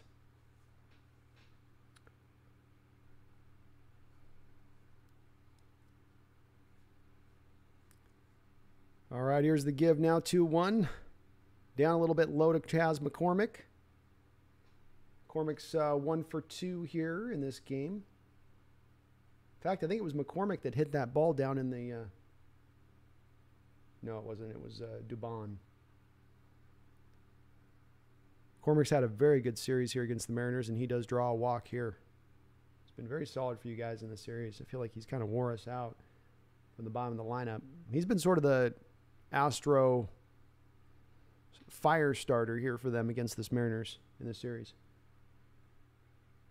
Sector 7 says, seems like my prediction was right. Ray needed better luck today to keep the team in it. This lineup is cold. Ice cold, man. They're walking up there and they're literally like they suddenly little ice shelves develop around them. Nice curved ball there. The outside part of the plate. Probably a little bit off the plate, but got the benefit of the call. Oh, no, he didn't get the benefit of the call. 1-0. The umpire made it look like a strike. Dubon up at the plate now. Fouled off. A little change up. We'll draw the count to 1-1. Runner on first. Astros up 6-0.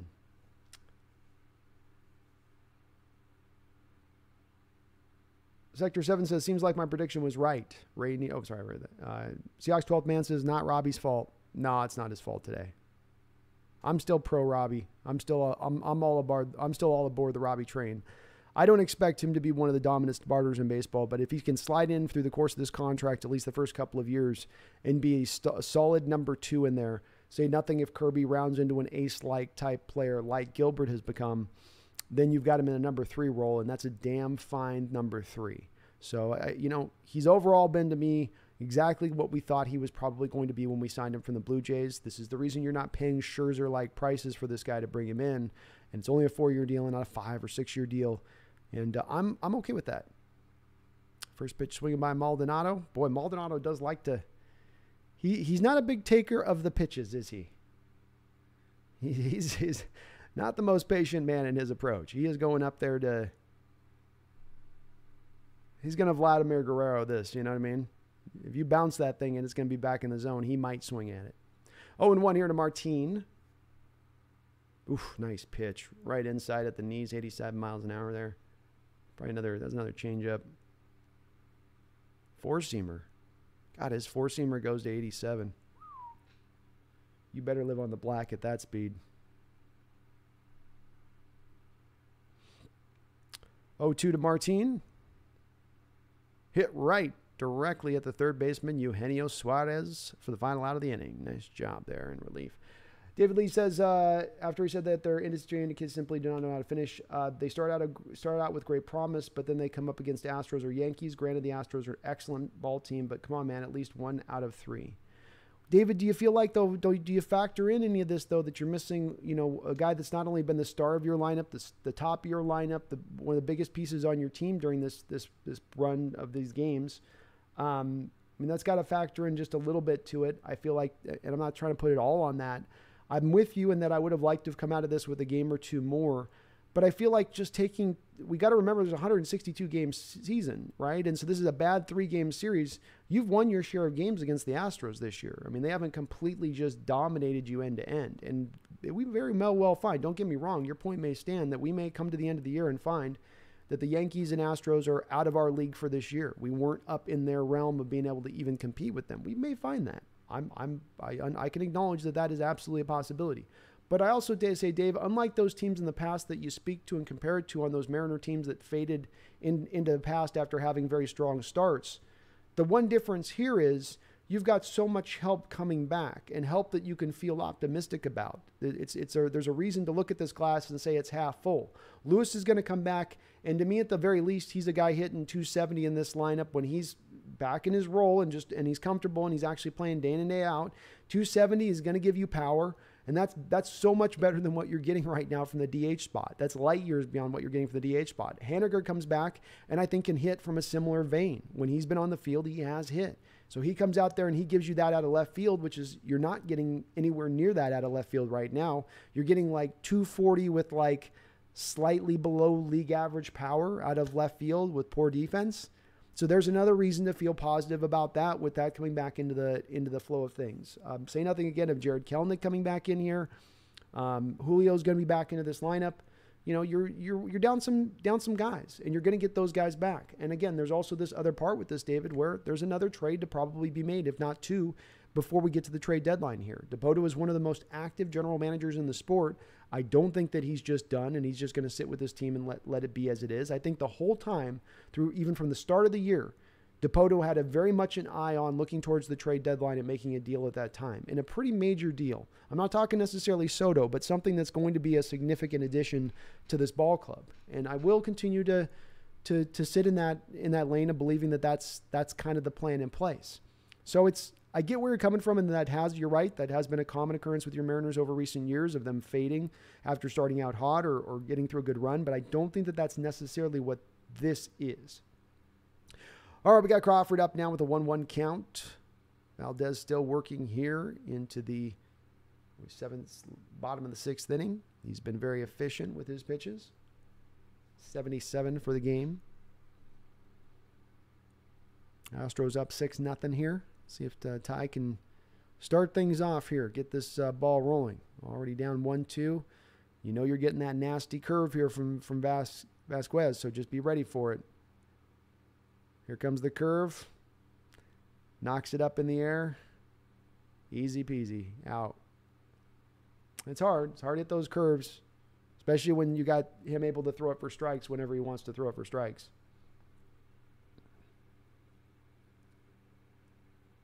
Sector 7 says it's a Scherzer fan. I would love to have him, laughing out loud. Oh, he's a great pitcher. I mean, it's not a great contract he's in, I would say. The contract they gave him to be spending the money, they're going to spend it on him when he's 38, 39 years old. But what he's been historically has been pretty impressive. And I would have loved to have had him on our staff. I love his intensity. There's a video out there calling him the psycho of baseball. I don't care. I like those baseball players. Like Randy was like this, that are just those sort of, they got that junkyard dog mentality. You know, you don't know if they're trying to pitch to you or they want to fight you. I like that. I like that in my starting pitching. I want a little bit of intimidation. All right, Ty France up now, 1-0 count after the fly out by Crawford. Vasquez comes sets with a wind to the delivery. France gets a nice barrel on the ball, but just knocks it foul into the seats. Jack Huffman says, game is not over. Yankees are not on Astros level. Very well could be right on that, Jack. Very well. I just think that what I'm saying with that, Jack, is just that Yankees and Astros are the two teams I think that are right now the top in the American League. I think they've somewhat separated themselves, at least marginally, from the rest of the pack. And you guys might be well above them, but there is at least a difference there. And Ty France bangs a real hard hit single right between third base and the shortstop for a base hit. Nice piece of hitting by France. Does a great job of getting the barrel on the ball consistently. But I'm with you on that. I don't have a definitive opinion on, you know, that with that, Jack. But I could see the Astros. Look, somebody was saying above, they've had the Yankees numbers historically, and that stuff does tend to carry on through. There's not been a big change in the matchups at this point. It's still kind of same personnel that caused those results prior. All right. Seattle might have their best opportunity to make some noise here. Weak swing by Lewis. Just flails at the ball. Don't know what he was looking at, but 94-mile-an-hour fastball right past him. And if you're going to swing, man, first pitch, like, swing. 0-1 here. Hit high up into the air, lofted. Center field's got a read on this, and he makes the catch. Boy, Lewis has definitely looked rough since coming back from this injury. He is not, you know, I'm sure he's over it, but he's got to get some of the rust knocked off here a little bit.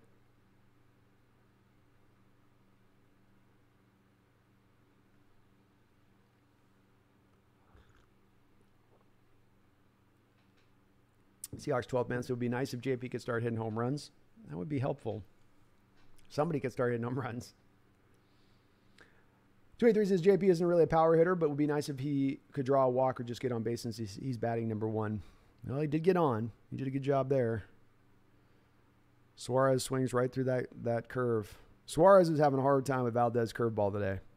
And Suarez knows it. He's going to pinpoint this curveball, watch on the inside portion of the knees. And especially now ahead in the count. Yep. Bam. Right there. I told you. Yep.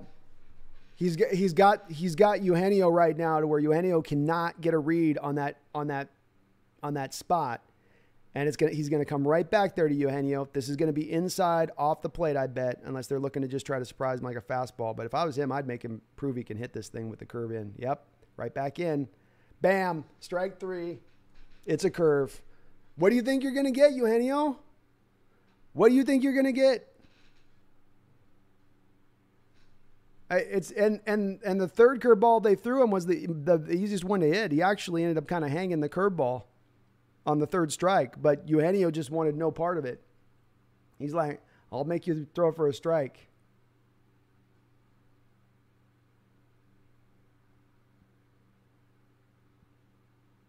Crazy.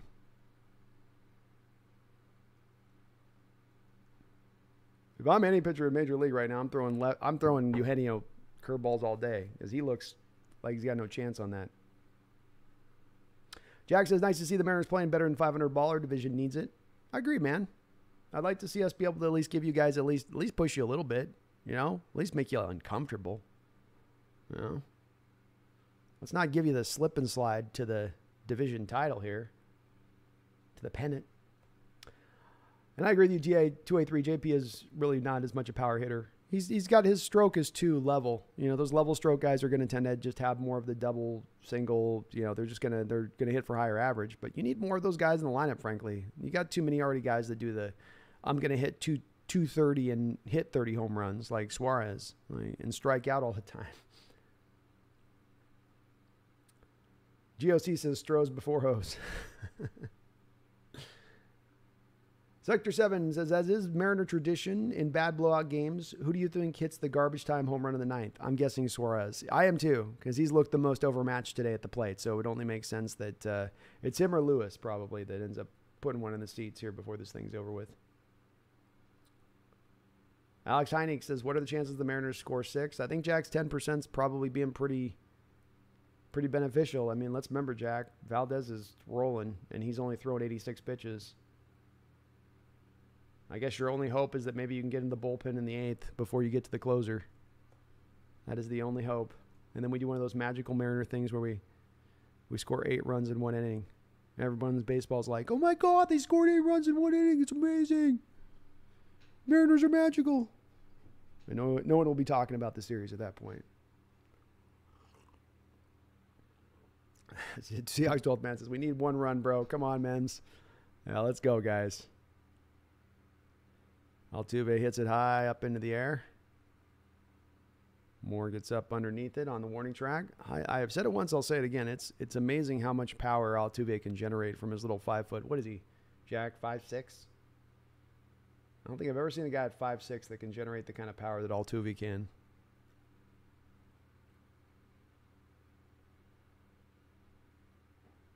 Spectre 7 says, remember the comeback against the Padres in 2018? Bring back Day-Ho. Day-Ho. Give me that Day-Ho magic. Jack says it ain't over till it's over. That's right, Jack. You never know, man. I mean, we got 9 outs left. If we can hold down these mighty bats for 3 innings, you never know. But boy, I'll tell you this, Jack. It's and watching these couple games, it's definitely not been a. You've not been really pushing them. You know what I mean? Oh damn, dude. The Ortiz shot. Do you guys see his left arm in that shot on the telecast that they're showing with? Is that from when he got shot? Well, he's got like all the zipper. He's got like a ton of zipper looking scars on him. Is that when he got the shot in, what was it, Puerto Rico or something? Oof. That looked gnarly. Space City says 5%. 283 says 0%. Alex says 1. Well, Jack, you were being pretty optimistic, I guess, compared to where the chat's at on it. All right, Jeremy Pena up at the plate now with one man down. 1-2 count on Pena. Astros trying to add on a 1 or 2. You got to figure Pena's probably trying to put one in the seats here if he swings. Ball, 2-2. Change up down the dirt.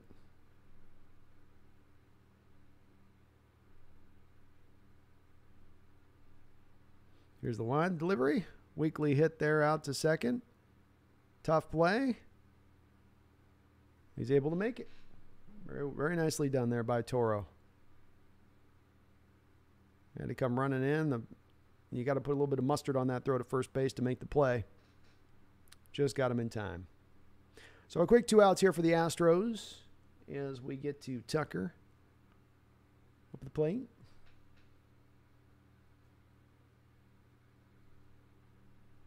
Jack says Astros are in a rare groove that teams sometimes get into. Rare groove. They are, dude. They're definitely, this series, they've looked ready coming off this All-Star break. They took that rest. They came back, and they're hitting on all facets. You get the starting pitching from the Astros with this lineup like they got in this series, like it makes them pretty damn dominant. 0-1 pitch here. Tucker, the line delivery. Oh, just a gnarly pitch to a lefty on lefty there. Gnarly pitch. That sinker's got some curve motion to it. All right, 0-2 pitch. Yeah, they tried to get him to bite a little bit further outside after getting it after nibbling the corner.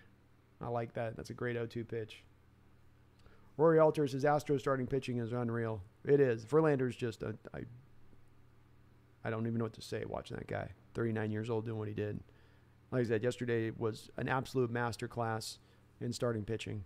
Setting hitters up, the way he used the curveball, operating fearlessly from the top of the zone over the middle of the plate.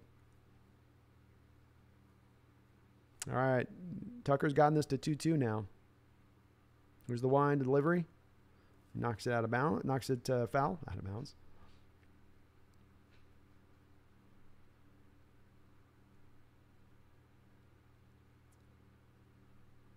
Sector 7 says that this is fun. Without your commentary, this game's a lot more boring. That's what I hope I can eventually here provide. I'm going to try to keep getting better at this too. And the Mariners have literally 6 players on the right side of the diamond here on their shift. They do not think Tucker has any ability to hit to the left side. 2-2 pitch. Swung. Battered foul. These shifts are getting super aggro extreme, aren't they? These shifts are getting angry. It's an angry shift when you're putting 5 guys on one side on the field like that. All right, 2-2 pitch here by Tucker. Line to delivery. Swing and a miss. Got him at the bottom out of the zone. That had to be a change there, right? No, he brought out the slider. Nice little mixing of pitches there. It was mainly slider, but good job there with that. The slider and the change there were working really well between the two. Kind of going back and forth between those. Great job by the bullpen today by this Mariner team. Robbie certainly had a tough start, but your Mariner bullpen has turned in 4 innings of no-run baseball against an Astro lineup that has been doing pretty good last couple days. So good on the bullpen here to kind of hold it down. Give this lineup a chance.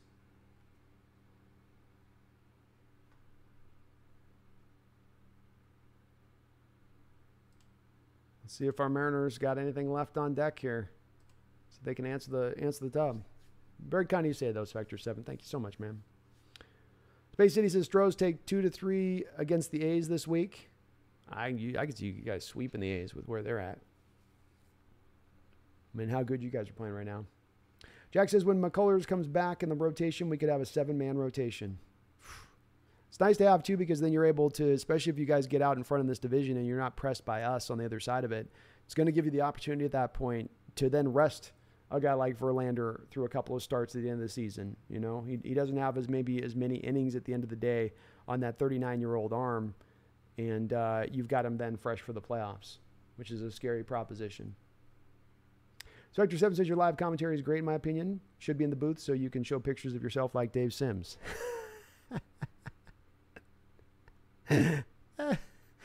Oh, God.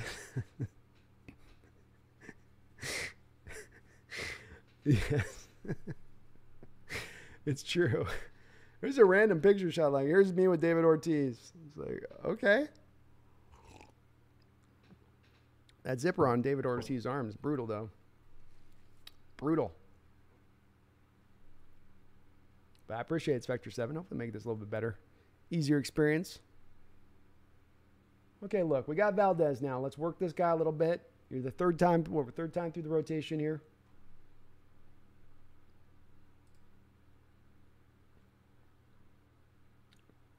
Taro's coming up to the plate. Torrens, Frazier. Can Cal Raleigh pinch hit for Torrens? I guess you don't want to do that because you got lefty there. That's why you had Torrens probably start this game, is you had the lefty-righty thing. So you wouldn't do that. Jack says, the heck with the Yankees. I want revenge on the Braves in the World Series. I don't know. Is that Braves going to get back there, man? They're good. They are good. They legitimately could get back, but yeah, I think I'm Spectre 7 on this. It feels like a Dodger World Series season again. Feels like they're going to be back in there. And a Dodger Astros series, just does seem kind of, I could see it. That to me makes a lot of sense. Oh, I forgot he's a switch hitter. That's right. I spaced that out, 283. Thank you. Cal Raleigh is a switch hitter. My bad. Wasn't he like much worse from the right side though than he is to the lefty? Or it's just that he bats mainly lefty because you're usually facing righties? Totally spaced that out. All right, Toro up now. Valdez set to wind and work. Valdez with 88 pitches in this game, so he's still got a little bit of room left to go. Comes out with a fastball, kind of explodes a little bit high on him there. Valdez has gone 6 innings, 7 strikeouts, only 5 hits, no walks. He has been pinpoint with his control. The wind, the delivery, 2-0. Nice job here, Toro. All right, now let's not bail him out now, 2-0. Stay patient. Make this kid, he's worked the zone well. He hasn't walked anybody today yet, but let's try to work this. Let's try to get ourselves on base. We need runners here more than we need big hits at this point. The wind, the delivery, a little low, 3-0. I don't think Valdez has come out yet today and gone 3-0 to one hitter. Maybe he had one guy that he did. He worked himself back in that one. The wind, the delivery, and that is down low as well. Valdez looking at the footing a little bit, like maybe he was not kind of landing where he wanted to land. And that will draw a walk by Toro. Here we go. Where are my rally caps? Devin Martell says $10 super chat. Just get me back on the Seahawks side, Devin. It's all good, man.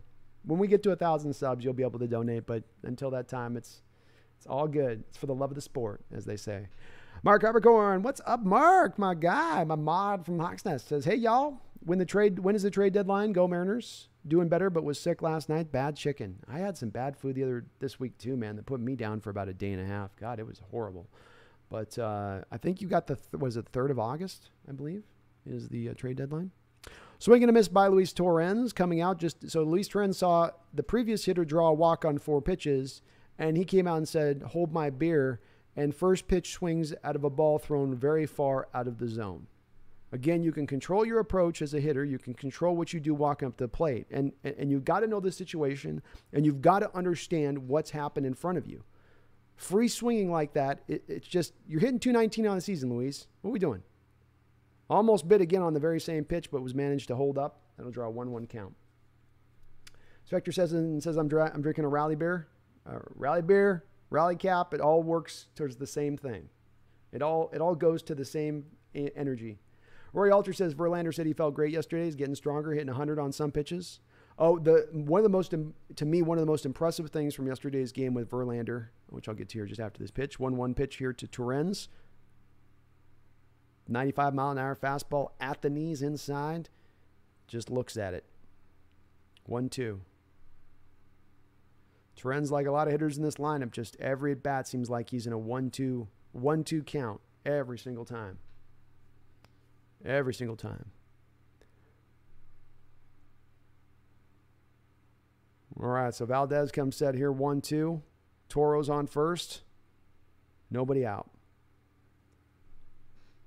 The line, the delivery, swing and a miss on a curveball right over the top of it. As he has done all day, Valdez just finding a way to pump that curveball under the fists of the Mariner right-handed batters. The thing just comes right up over the top.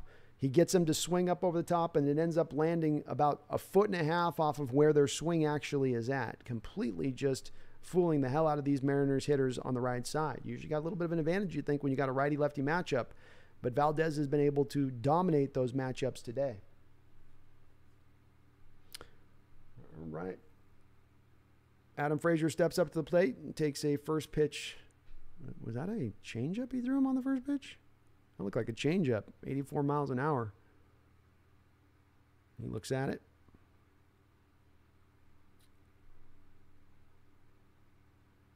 Come back with that hook here, Frazier.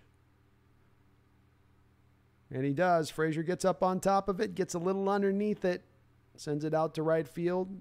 Easy catch for him. 2 outs. Jack says Mariners do look good, though. Need one real ace, and fireworks will happen. I agree. I think that's the place, Jack, they're going to target, too, is over a hitter. I think they are going to go for a starting pitcher above all else. If only because of the George Kirby pitch count thing that you're operating on, I think. But also, Rory, in regards to your point on that with hitting 100 yesterday, watching Verlander, he works through the first 5-6 innings. He's hitting about 95 on the gun. And then he starts to get a little bit in trouble. And suddenly you're watching the gun go to 99. And to me, he sits in that back pocket and 1-0 to Dylan Moore with the curveball just missed off the plate. He's sitting in the back pocket with that ability to rev up those RPMs whenever he needs it. And he can be dominant through 6 innings without having it.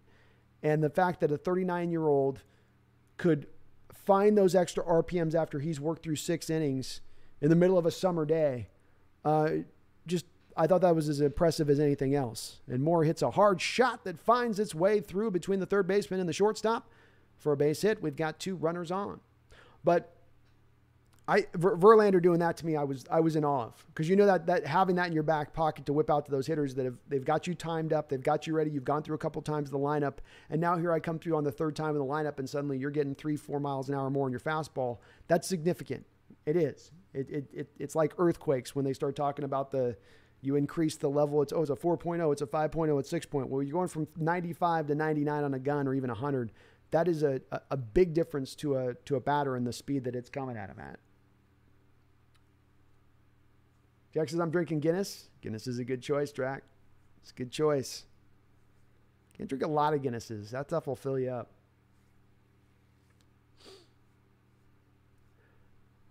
Sector 7 says, I would love to add one more starting pitcher in this offseason, and I could see us putting together a deal to get Soto if he isn't traded until the offseason.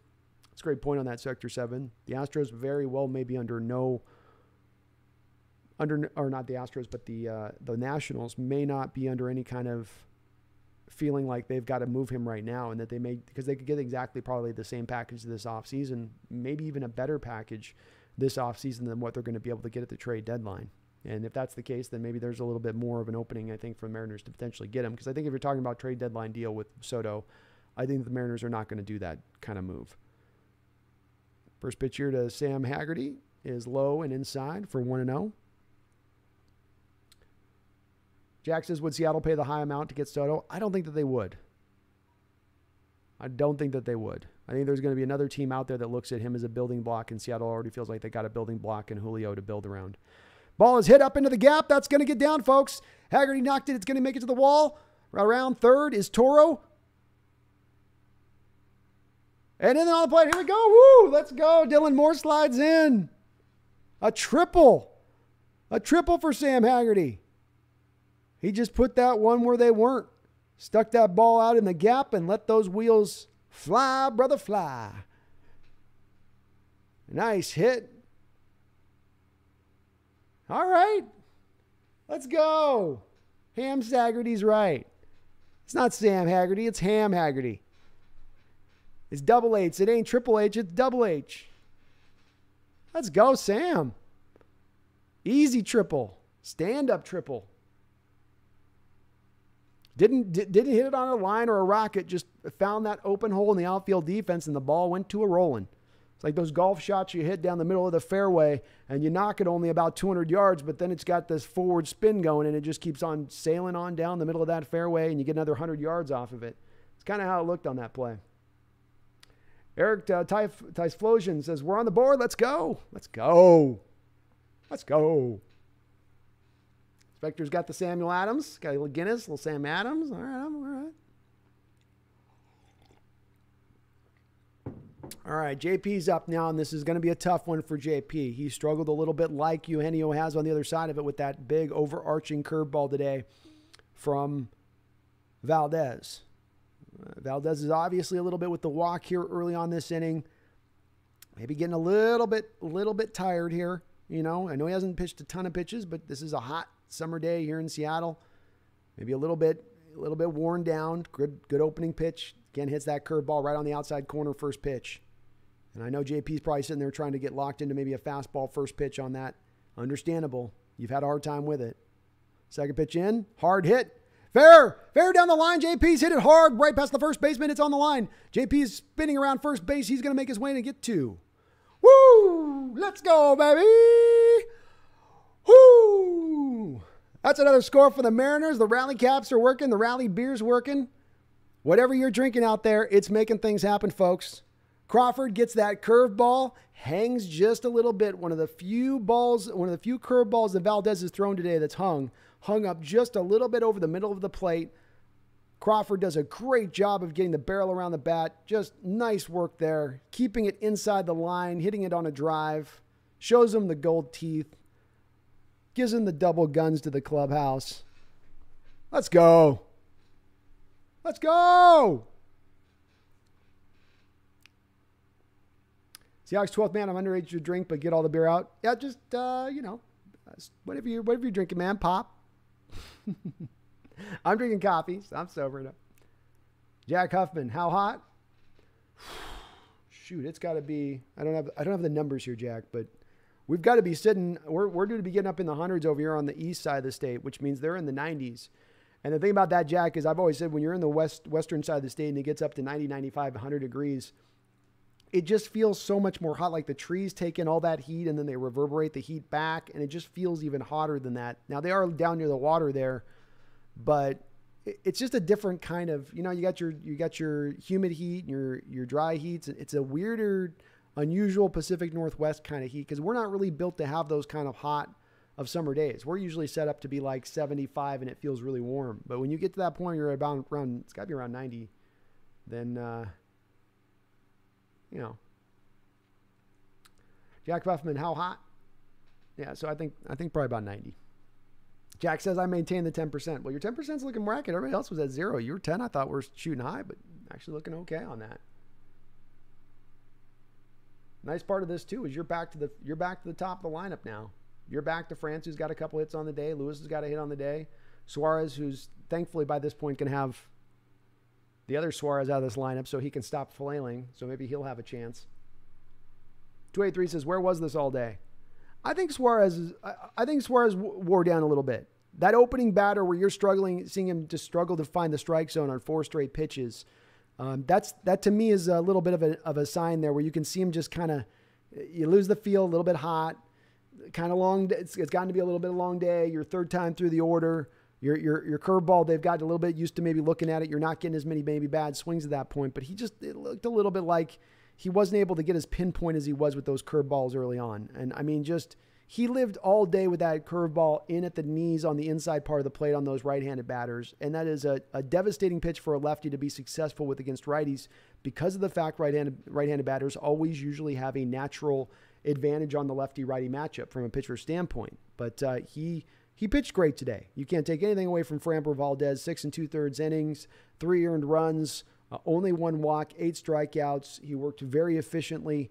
The kid looked really good for them. I think he had another back-to-back quality starts he's put together there for you guys. And not that I mention he's been good all the way through, but again, just part of what makes that rotation so tough for the Astros. All right, we get Seth Martinez, one of the Astros middle stoppers of their pen coming in now. Guy with about a $1.50 ERA here on the season. Ty France steps in 1-0, or not 1-0, but 0-0. And France hits the first pitch back, 0-1. France had a little bit of a fastball there right in. Couldn't quite do anything with it on that play. Jack says if Seattle scores another run right here, I'm at 33%. Fair enough. All right, Ty France hitting 357 with runners in scoring position this year. 3 home runs, 37 RBIs. So he has been pretty clutch. Here's the 0-1 delivery. Swing and a miss, 92-mile-an-hour fastball. Had some nice late run off the plate there. France just couldn't. He was real close on it, but just didn't take into account that late run.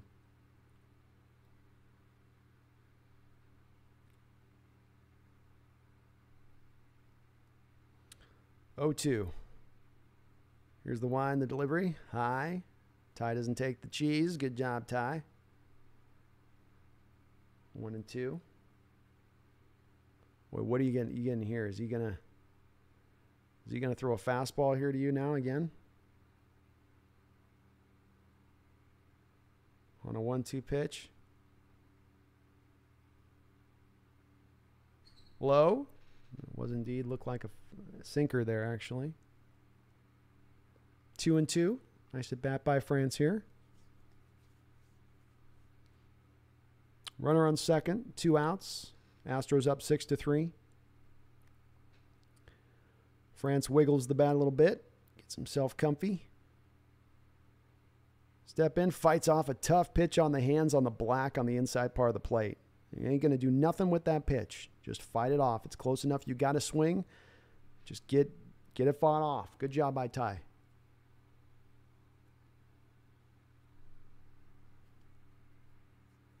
Very good job.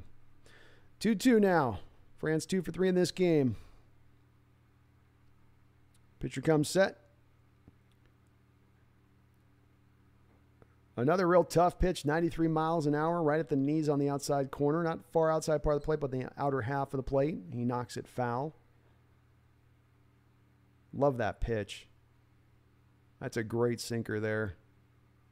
That's a sinker that's got that, not only, again, does it have the where it's falling off, but it's also giving you some side movement to it as well. Martinez comes set. Here's the delivery. Fouled off again, and France had a good pitch to hit there. That was a 93-mile-an-hour fastball up in the plate, up in the middle of the zone. He kind of flexes his hand. He knows that he had an opportunity there with that pitch, and he just missed it. All right, 2-2.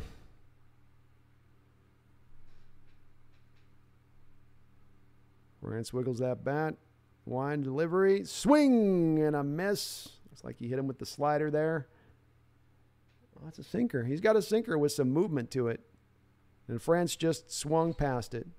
He had that previous pitch that was up a little bit high. That was the pitch to do something with.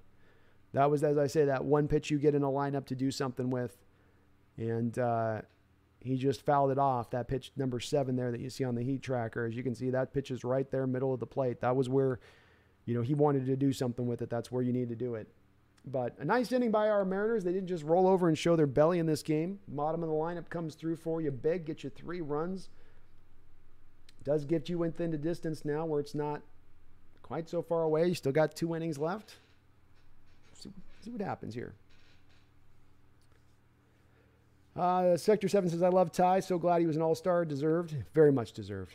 I love him as a building piece in this lineup too, where you maybe will have your share of guys that are your slugger type guys in this lineup. From Julio is going to give you average, I think, too. But Julio and maybe Eugenio moving forward, and Lewis, and what we got with Haniger in this line. Haniger's a little bit more in the France mold of things, where he's going to give you good average with occasional power. But we need more of these guys hitting around in that 300 level of things. Table setters, guys like him that can give you a little bit of power, but I'm not getting that fall off shelf like thing where it's a guy like Eugenio, where it's like, dude, he's hitting 236 right now. That's really not going to get it done at Major League level. I know it's more commonplace in today's baseball game, but you got to get more guys a little bit more on base there. Spectre 7 says, here's a good drinking game. Anytime Sim shows a picture of himself, and anytime Goldie has a voice crack. Seahawks 12th man says France was fighting off pitches. Wish we could have walked. He put a good at bat in. He did. He just missed a couple of those pitches in there too. So it was a solid at bat on his part. Martinez put some great pitches in there on his location wise. That's why he's one of the stoppers in the pen there for those Astros. True Texan says we are 99 with high heat humidity here in Houston. Yeah, I mean, you guys definitely get hotter there. It's for sure. First pitch swinging inside the base. That's a double right out the gate for the Astros here to begin things. Tough bullpen there on that. Boy, just smacks it right down the line of scrimmage. Bregman does. Nice piece of hitting by Bregman to begin things. When the Astros, that's another key difference between the Astros and Mariners in this series. When the Astros have swung early in counts and been aggressive, and I'm talking 0-0 on first pitch swinging. They're first pitch swinging with an idea of where they're looking for the pitch to be at. And you can see that plan by where they just, how good a contact they're putting on the ball. They're not getting surprised by that first pitch. And that's the approach you want to take if you're going to first pitch swing, as opposed to just, is it in the zone or not? I'm going to hit it. And which is a little bit of times what it looked like with the Mariner batters today at times. All right. So runner on second now. Strike one here to Julio Guerrero. I can't see his last name. Sorry, guys. Sorry, Astro fans. Yuri hitting .237 with 7 home runs on the year.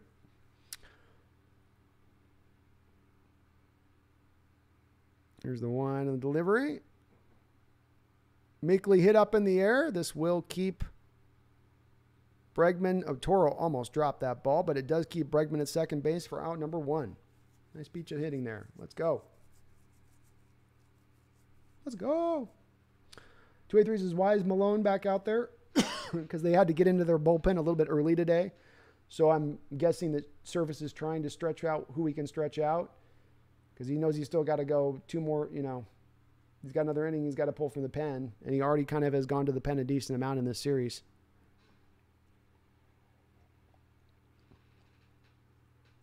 All right, 1 out. The ball's a little high on Diaz. Diaz 2 for 3 today.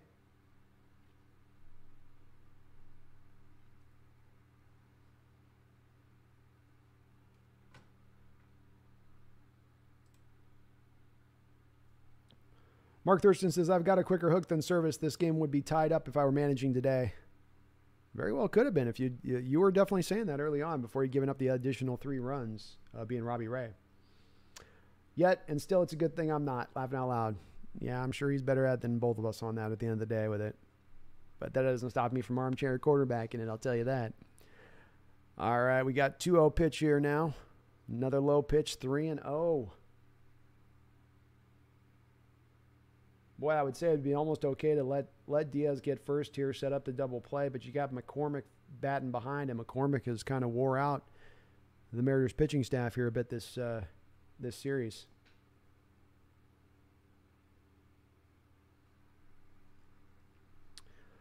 Spectre 7 says, I've seen some compelling arguments about Cal being a huge part of our pitcher's success. I have to agree. You've got to factor it in as a huge is the way to put it. A catcher's ability behind the plate, calling the game, not just calling the game, but how he frames, how he sets up behind the plate. Pitchers like certain catchers and the way they just set up, and just in the way that they just, it's weird, but pitchers, that's why you have certain pitchers throughout history, especially the star pitchers, that would have sometimes their own catcher that would play on just days they pitch, like aces and whatnot, because having a guy that's really good in that aspect naturally back there and how he controls the pitching staff is so beneficial. I mean, it's even when he comes out and talks to the pitchers at times, and he just chooses the right moments to get out there and say, okay, what's going on? Settle down here a little bit. But he's fantastic to me behind the plate. And one of the reasons why I say, even if he's a guy that's not looking to be a guy on the top end of as a player, we got a 3-2 pitch here now with a guy on second. The line, the delivery, outside does draw the walk, Diaz. But that's a part where, yeah, his bat matters and you want a catcher that can hit. But when they look at it and go, okay, the only thing he's not necessarily going to be able to give us is maybe high batting average. He'll be able to give us power. He'll be able to give us a great glove behind the plate.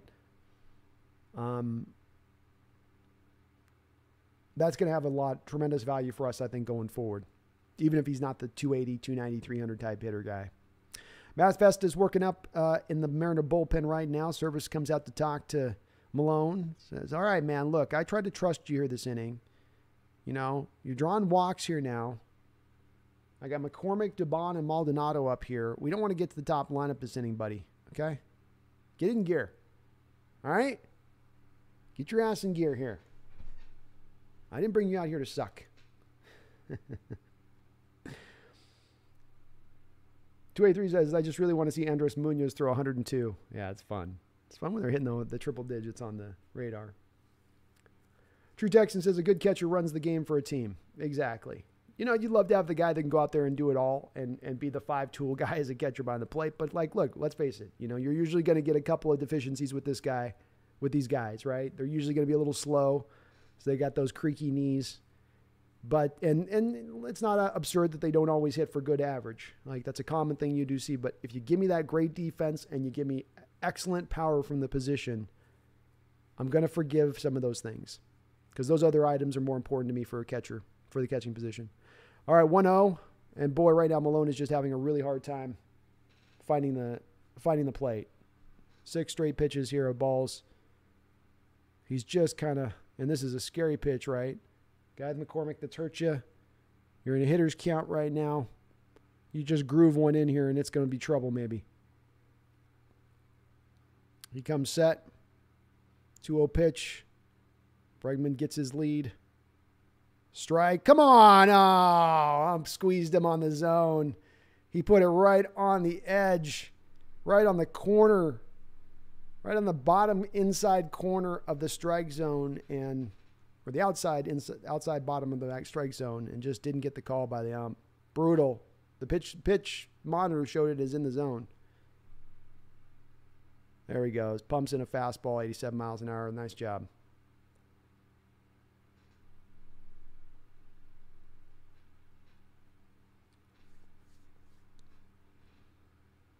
All right, 3-1.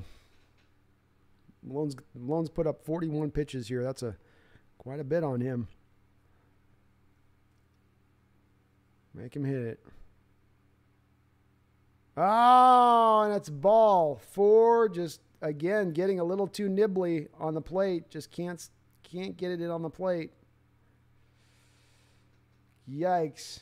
2 walks this inning for Malone, and he's just, sometimes those pitchers will just lose the strike zone. They just can't find it, and Service is going to come out there and make a change. Goodness gracious.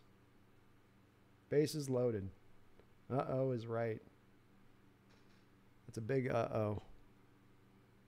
And Seattle's going to make a call to the pen. Make a call to the pen. Interesting. Interesting. All right. 1 second, folks.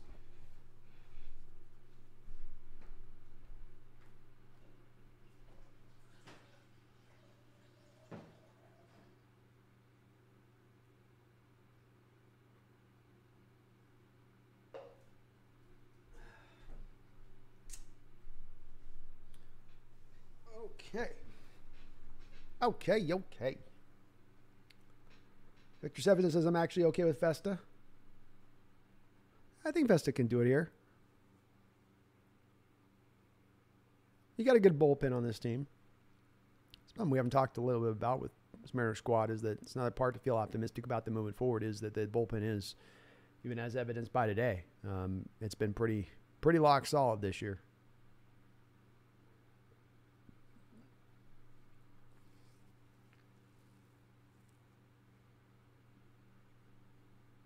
True Jackson says, you always hate to see a good pitcher not able to get the strikes he can throw. Yeah, it does make it tough. And it's always a little rougher when you're watching the team and they're scuttling a little bit and you just can't quite get a call or two that you're looking to get, as you're trying to find yourself. It's a brutal spot. But they were close pitches, man. They were right there on that zone. And if you're on 3-0 and you're going to have to give up a little bit more of the plate, even if you don't want to. God, what a beautiful day there in Seattle today. They're just showing an awesome shot here. The people just hanging out at Edgar's Cantina, I think, out there, or the bar out there in center field.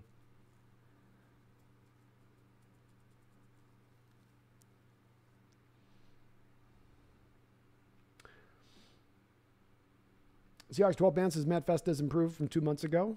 He has. Yeah, he's been pretty consistently solid here as of recent. I like what he's bringing to the table. We need a double play grounder. I wonder if Mariners are going to bring up the infield on this. You would think probably so, right? Like it would make a lot of sense. But then you might also just be trusting the double play. So Festa comes in here in 28 games. He's got a 3.51 ERA. Opponents hitting 183 off of him. 25 innings of work, 39 strikeouts, 7 walks. So almost averaging. It's averaging a 2.1K on that.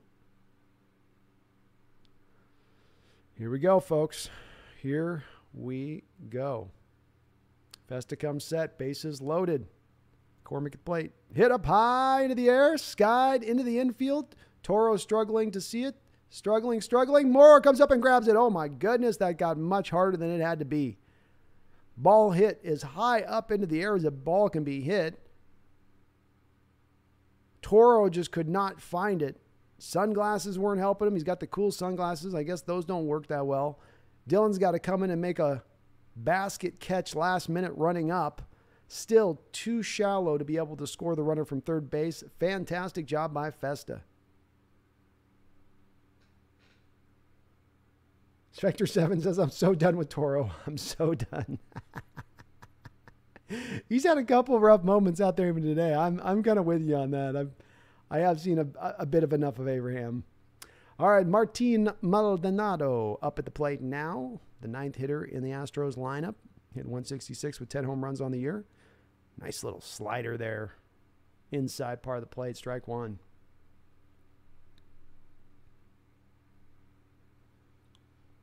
Jack says, I need a grand slam. Space Age says, let's go Maldi. No. This is where we got to break your hearts. Festa comes set. 0-1 delivery to Maldonado.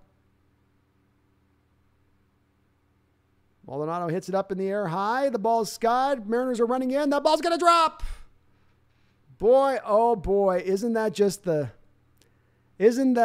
story of this game today? It's been ball after ball that has just found open hole and open spot in the field. This thing wasn't hit with any sort of velocity, hit just right up in the air. We just saw it on the previous pitch with this previous play with Toro, and the right fielder having to come up and save his tuchus at the end. It's just no one's there. It's that dead zone of the outfield. I don't know why you've got your center fielder shaded to the right side there. But that'll do it on that for folks. 8-3. And boy, just like that's what exactly kind of what was happening with Robbie Ray earlier a bit. Where just the ball just sometimes finds the holes. And it's better to be sometimes a little bit lucky than good. And Maldonado there skies that one up. I'll tell you, if I'm Festa there, I know you've got bases loaded situation, but Maldonado showed a very high propensity throughout this series to be swinging out of balls out of the zone. Rather than give him something meaty in the zone, I would have tried to get him to start to swing outside of it on that a little bit more. And Altuve is in there now, hard hit to Crawford, who makes the play, throws it into Toro at second base, but the damage is done. The Astros go up 8-3 here.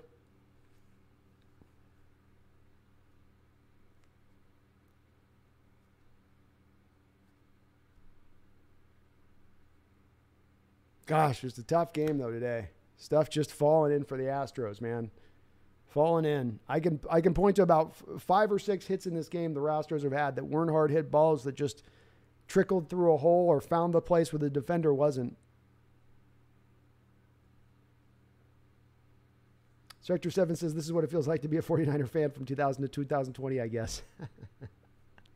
I suppose so. I do suppose so. It's a little bit like that. Seahawks 12th man says bring back April-May Toro when he would actually come clutch. I know. Why do you have on a guy like Maldonado there who's a real pull hitter? Why would you have your center fielder shaded that rather than... Because if he's shaded to the left there, then he can come in and feasibly maybe make a play on that ball. But he's running... They were showing the overhead shot there, and it was like he was running all the way from... kind of a little bit from right field. Jack, I bet it's good to be an Astros fan, especially after this series. You guys should feel pretty good about where you're at and where you're going here this year. True Texan says your 3 runs was the cause because the ball found a place where Astros are not. That's a good point. That's a good point.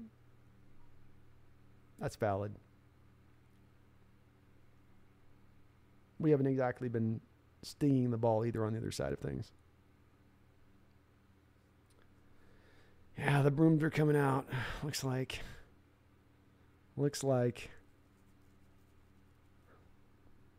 Unfortunately.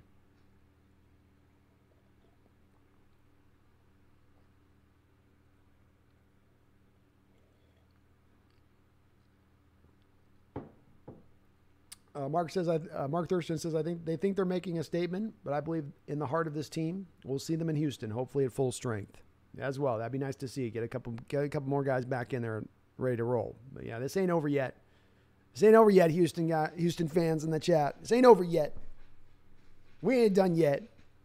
We ain't dead yet.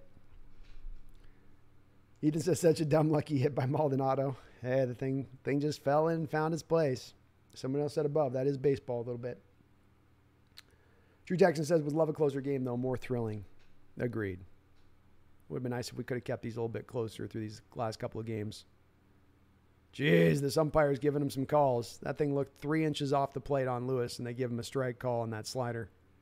That zone's widening up just a little bit. I think Ump's trying to get home. All right, here's the line delivery on Kyle. Outside. That ball was in the same spot. This time the ump calls it a ball. Okay. Goyo Falcon, Astros are simply the best team in baseball. Love them or hate them. They are the best. Definitely right there, man. Definitely right there.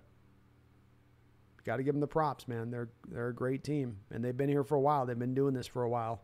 We're trying to get there. We're trying to find the secret sauce, the recipe to get to where they've arrived at, and we're finding our way.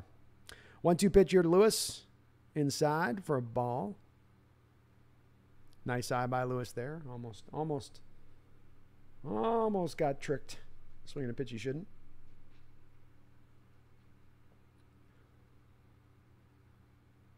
Knocked back there by Lewis. Nice job of fighting it off. 283 says, Munoz hasn't given up a run in the last 17 starts. Why hasn't he pitched once this series? Probably more of your high leverage guy. And you just didn't have real high leverage situations that you were kind of down in all of these games. And he's a guy you more probably want to bring in when you're trying to, close the game out through the back end to get to the closer. So it's you're probably trying to keep him from those circumstances. Certain managers have situations that they'll try out. They're upper level guys like that. They're true stopper type guys like that. Like you saw with Martinez here with the Astros. You work him in these kind of situations specifically. Here's the Y in the delivery, and this is another great at bat here by Kyle Lewis. He's had some bad at bats today. This is has a hit on the day, but this is a real nice one to get this stretched into a 3-2 count. Mariners doing a better job in this game, and that's ball 4. Great job by Lewis to draw the opening walk there. That's what you need as base runners. Fought off some tough pitches. They drew back foul to get himself on base. But these are more of the at bat you've seen here on this one, or the one we saw with even France where he did strike out. At least you're fighting stuff off. You're working the count. Again, it's not just you're swinging from your heels a little bit. Chris Flexen takes the mound tomorrow at 6:30 for our Mariners going up against Glenn Otto. Eugenio Suarez up to bat now. Eugenio has had one tough day swinging the bat, which you also maybe say he's due. And he hits it out meekly out to the shortstop, who makes the catch, tries to go get Lewis back at first base, 1 out. Ugh. Boy, Eugenio. When Eugenio's on and the swing's right, it's a thing of beauty, and he can just crush some balls. But when the swing is off and his timing is off, he can have some real weak swings. Sector 7 says we need to put the series behind us. Agreed. Tony says without cheating, of course. Seahawks 12th man, doesn't seem real that Suarez has the most home runs since 2018, but leads the major leagues in strikeouts. It's the feast or famine, right? The guy back when I was growing up that used to be like this in Major League Baseball that was synonymous with this kind of play was Rob. You guys remember Rob Deere for you old heads? Rob Deere was like this, where he would it was either strikeout or home run, and that's all you were getting. And it wasn't a Mariner. I think he's a Brewer for most of his years. Toro's got it to 1-1 now. Lost a bat. Toro was able to draw a walk here. But Suarez is built cut from the same kind of cloth. He has it's all feast or famine. Drew Jackson says, I hope you all find the secret sauce. Well, if there's anybody that can appreciate sauce, it's a Texan. So you know why we need it, why we're looking for it. Toro, the ball, 2-1 now. Why'd you guys wait till the 7th inning to start putting together quality at bats? Like everything through the first 6 innings is first pitch swinging on tough ass curveballs flying out of the zone. And now they're starting to be a little more patient. Ooh, Toros gets a ride into that ball. That might just carry, folks. That ball is gone. Home run by Abraham Toro. Somebody was asking for him to become more clutch in the chat. They said, I need me some more of that May clutchy kind of Abraham Toro. Well, he said, I hear you. I hear you, fam. How about this? Oh, you want to get rid of me? Oh, crow's nest, you want me gone? Why don't you take that? Why don't you take that? Why don't you take an exit velocity of 99.9 miles an hour? Why not at 100? Because I wanted to stay 999. It just looks that much more cleaner. This is what happens. I speak about just before that pitch about drawing more quality at bats. And that's the part you can control as a major leaguer and putting yourself in good positions. Don't swing at bad balls. Don't get early and aggressive.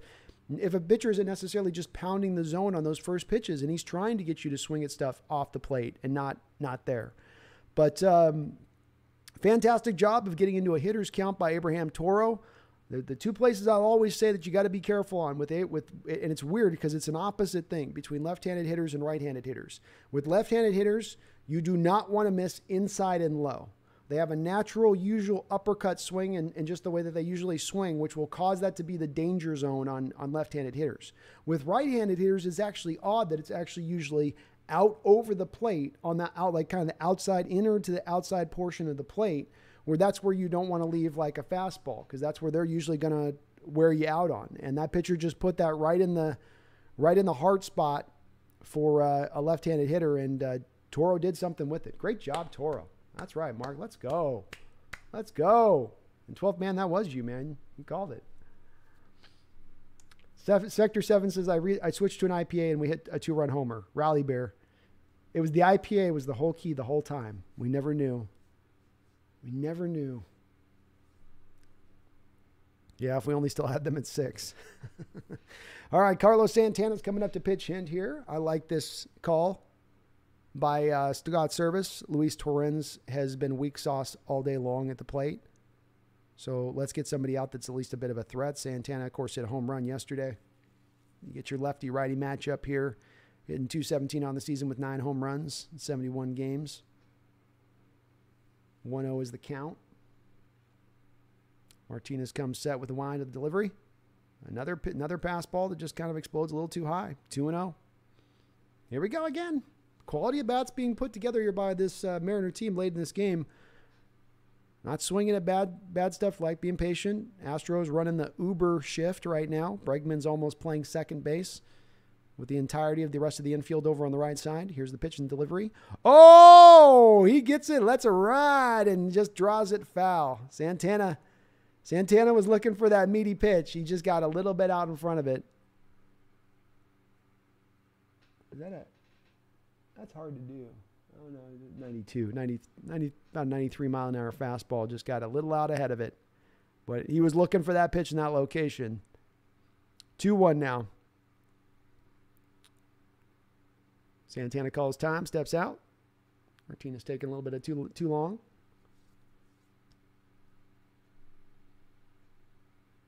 All right, Martinez with the trade and delivery.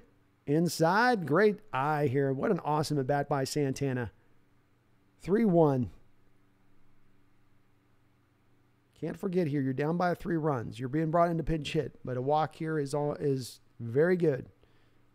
We ain't winning this game on a home run. We got to get some runs. Line delivery, 3-1. Inside, great eye. He's hearing me. Draws the walk. Fantastic at bat. A good collection of at bats being stacked together by this Mariner team after a large collection of early at bats in this game that were rugged. And the Astros, Baker's seen enough. Dusty's Going to go dust off the pen and get himself another pitcher out there. Martinez came in real solid for the Astros, just couldn't quite hold it together a little bit. Kind of like shades of Malone on the other side of the hill there for our Mariners. Drew Texas says we need to throw out all the rally beer. Oh, goodness. Goya Falcon. Historically, the Mariners and Astros have made some great trades with each other. They have, actually. Yeah, that's true. It's kind of odd, too, that you get the division that's trading interdivisionally like that. That's just an oddity more often than not. Goyo Falcon asks, where do I think Soto will end up?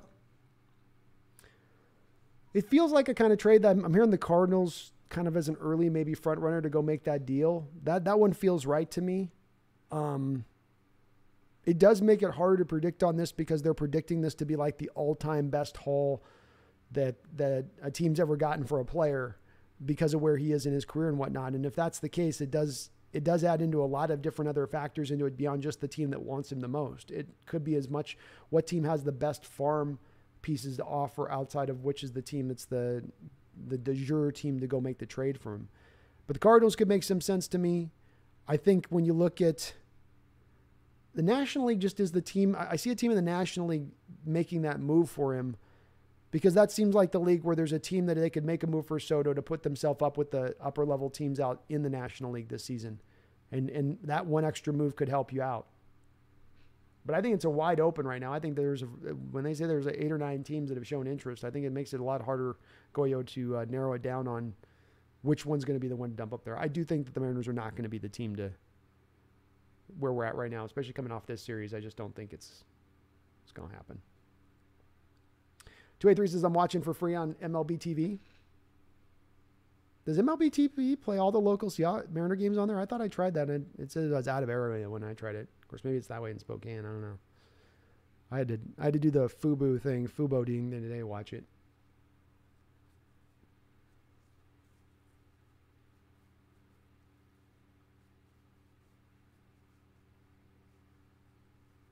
AJ asked, do I think we could sign trade Turner? I don't think so. And you have the money to do it, AJ. I mean, you do. If there's one thing you have right now, it's money to spend because you really didn't. You were going to think you were going to put a deal or add a deal on at the start of the year that you didn't really add. Now maybe they added a little bit of salary with the Winker and Eugenio deals, but I don't think that their budget has pushed them out to where they don't have a little bit of room to make a signing. I think they're going to want to go a little bit bigger splash than that. All right, Rafael Montero up here pitching now and gets a quick early swing by Adam Frazier. Tried to hold up, but just couldn't quite through the zone. Frazier today is 0 for 3. He's left 2 runners on base, and he has 1 strikeout. So a bit of a tough day for Frazier. Now, obviously, that a little bit of that's that lefty matchup he's been facing on. He gets now the righty out there. Swings and knocks it high up into the air. That ball will sky up into the sun. Center fielder is there to make a play. 2 men out.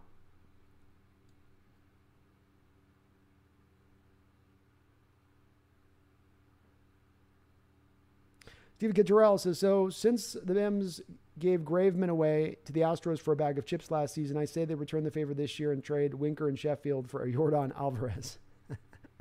I'm not saying no. I'm not saying no. All right, Dylan Moore steps up to the plate. Moore's had actually a pretty good day today. 2 for 3. He's been solid. Takes a first pitch strike at the knees. 283, you're supposed to tell Jack that the 283-128 is some pure mathematical number or something of science. All right, here's the 0-1 delivery. Inside, and it hits Moore.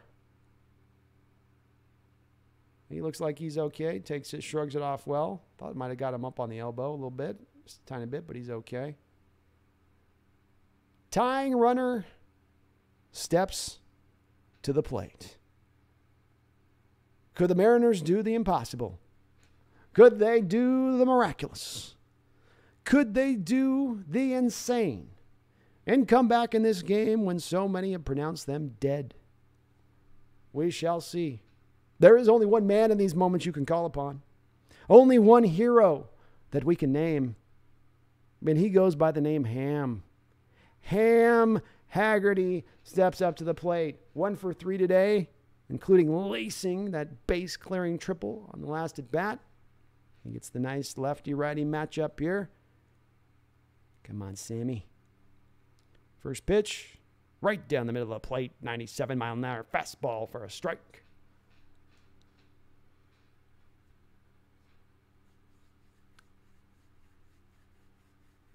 Come on, Ham.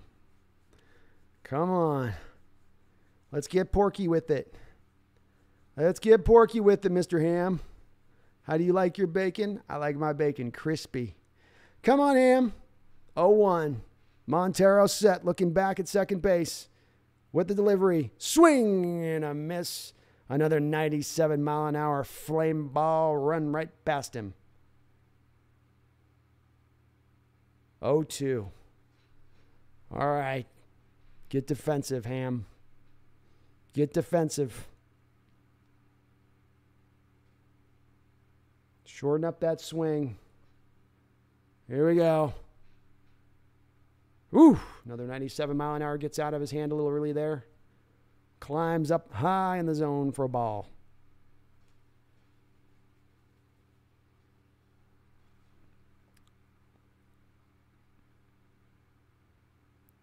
Haggerty in now, 1-2. Not looking very comfortable right now. Keeps adjusting his hands. Slowly getting himself into his set there. Here's the wind, the delivery. Swing and a miss. Gets him to swing at a 97-mile-an-hour fastball up out of the zone. Strike 3, and the rally is dead. 23 says, I'll change my name to Wham Waggerty if he hit Homer.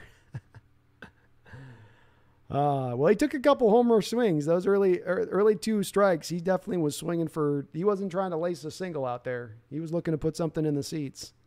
So, well, they've at least made this interesting through the end of this game. You got one more inning left.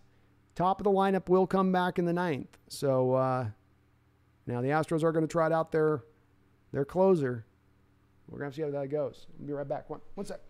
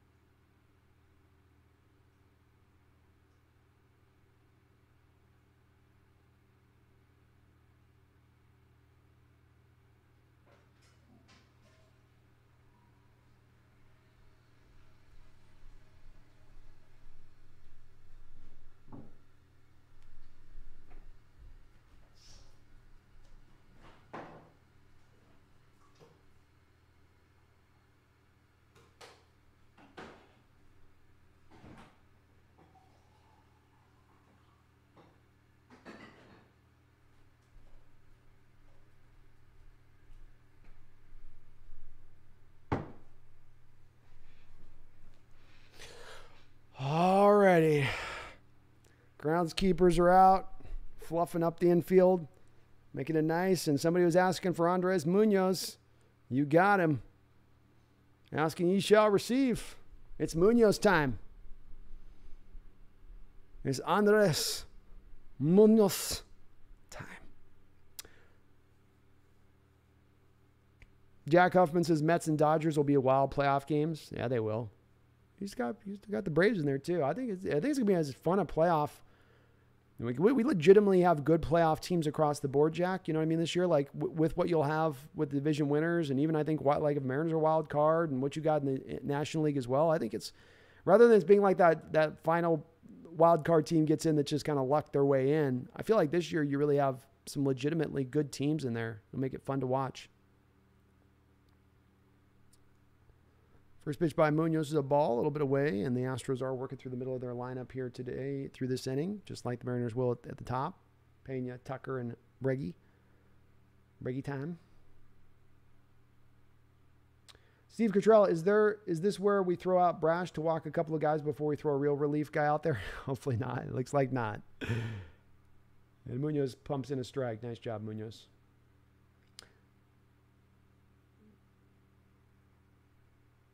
Yeah, I'm sure they could bring out Julio for a pinch hit if they needed to in this game right now for the deal. Though I don't know if you might have with that Haggerty. Though the problem is that they've also worked through already some guys in this game, right? You've already pinch hit. So you've had to move things around a little bit because Winker's out. So you are a little bit short unless you can get Julio. I don't know. Probably doesn't matter by the ninth inning. So you can come out there and probably do it. They might be just trying to give him full rest, though. All right, 1-2 pitch here by Munoz. Ooh, 101 mile an hour fastball at the top of the zone. He almost gets Pena to swing. That one was close.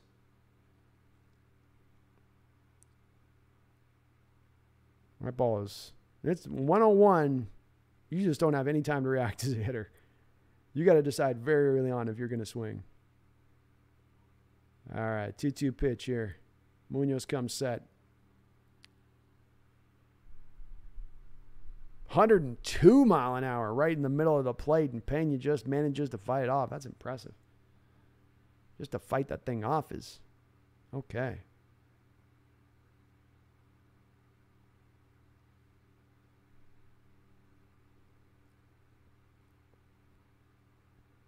Two delivery. Good at bat here by Pena.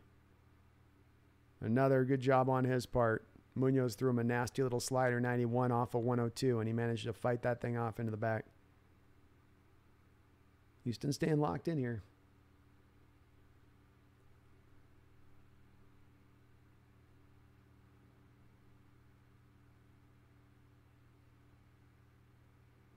Julio comes set here, 2-2.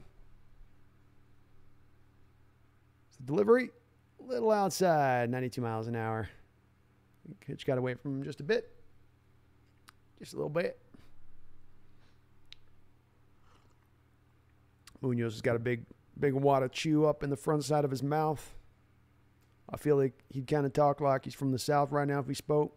That chew up in his mouth. Munoz comes set. The delivery, swing and a miss. Got him on the slider. Dead center, middle of the plate. Great movement on that.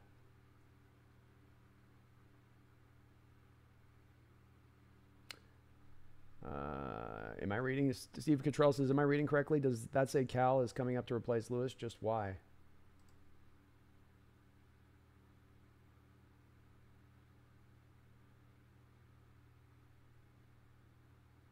I don't know why that is that way.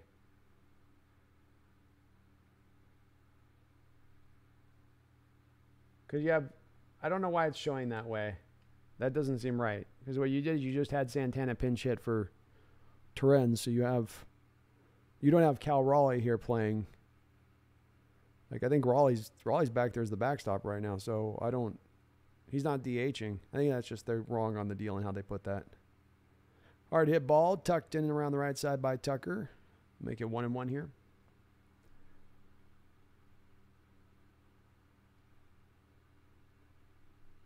Okay. I guess that makes sense then. So, wow, okay. We'll know Lewis then next inning. We're going to get Cal out there.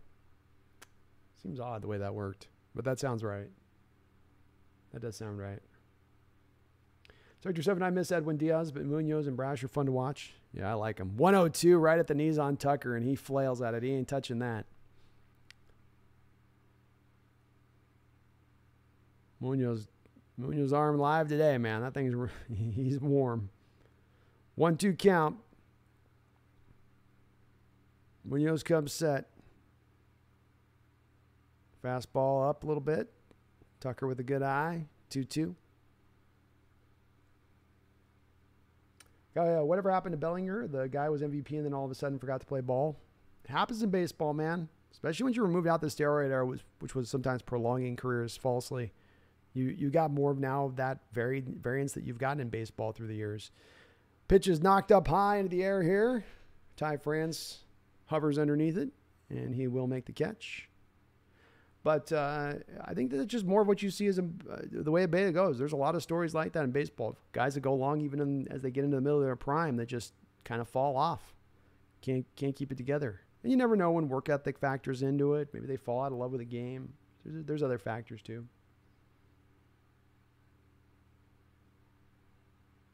Roy says Presley coming back from paternity leave. Presley?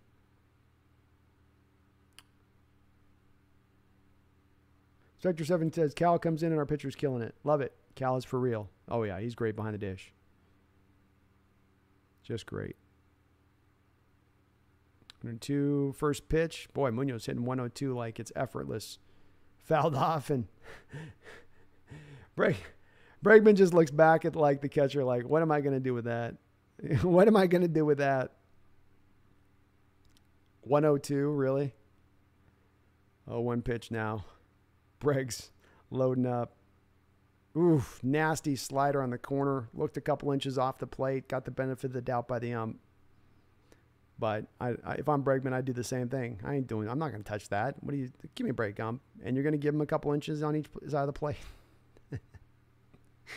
All right, 2 outs. 0-2 delivery here to Alec Bregman. Munoz is set.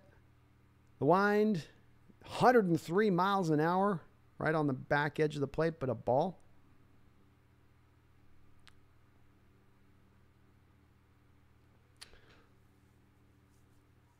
.283 says, Kirby making the start on Tuesday? Oh, yeah. I'll probably be live streaming that game, I would say. 103 miles an hour. He's cooking. Knocked meekly over to the left side. Suarez has got it. Throws it back across. Ty France makes the play for the final out. Seattle comes down to the final 3. Can they turn it around, folks? Do they have any magic left in their pockets here as we come up in this next inning? Here we go. Here we go. Sector 7 says, do you plan on streaming during any of the Ranger games? YouTube is bad about notifying me, so it'd be super cool if I knew ahead of time. Yeah, I will definitely try to, I'll commit at least Vector 7 to do 1. We'll try to get 2 in if we can this week on the Rangers. So I'm going to try to do as much as I can on it. Sometimes stuff comes up for me with work where it gets harder to, kind of hard to get that set out in front. But I should be able to do something with it. There's no reason we can't. I'm down. Goyo says, damn, that's the fastest fastball I've ever seen I've seen this year. I think 103 is as high as I've seen. That thing was loaded for bear. Greg says, comeback season. Let's go. Rally hats, folks. Let's get that energy going this right direction now.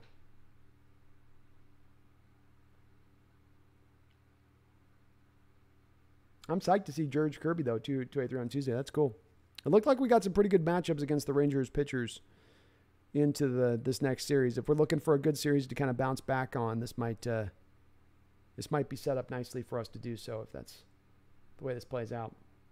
Let's make some noise. Let's get it. Here we go. Top of the lineup. Maybe we get Julio even off the bench here. Three runs is a lot against this closer. He don't mess around. Sector 7 says there was a metric I saw about pitchers' velocity over a week, and Munoz topped it completely. I bet.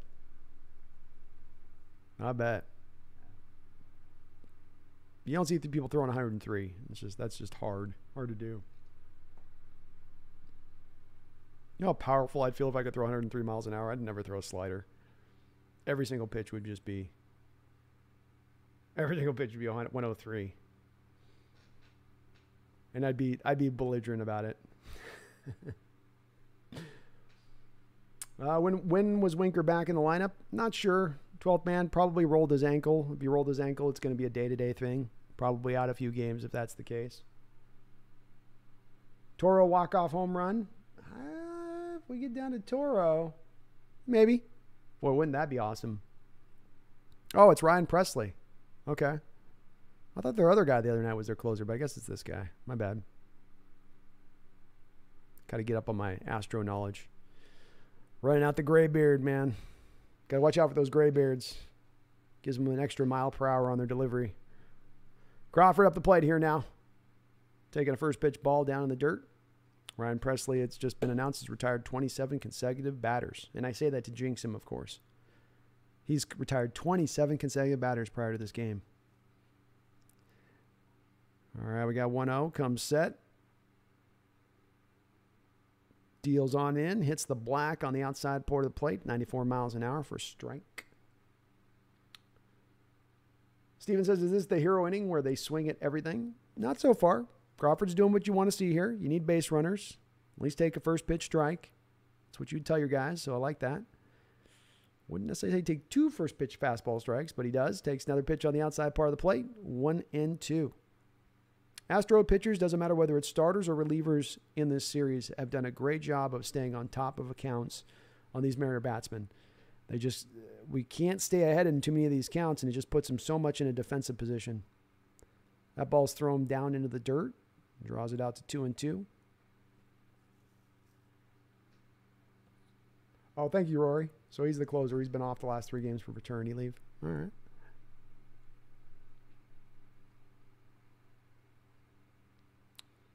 All right. 2-2 count here. Presley comes set. Crawford wiggling that bat.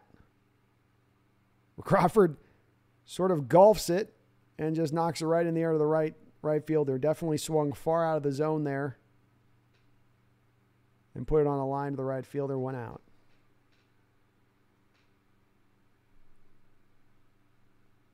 Sector 7 says Mariners have more ankle injuries in 2022 than playoff appearances since 2021. Facts. Big facts. Oh, he's got red and gray in his beard. That's a 2 extra mile per hour or just extra movement on its own. All right, Ty Fran steps up. He's 2 for 4 today. He's had some pretty good at-bats. Let's see if Ty can get a start off here. Presley comes set. Almost hits Ty again. God, I swear that ball's got a magnet in it for Ty. He just gets hit so often.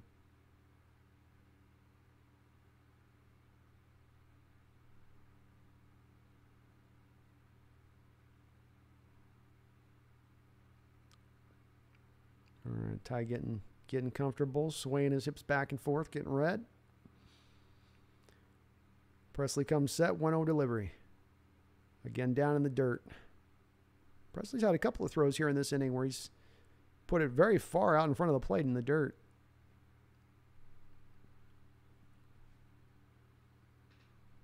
Rory says Presley sets an Astros record for consecutive outs by a reliever. It's 27 now, right? It's pretty good, 20 or 28. All right, 2-0 delivery here, Ty.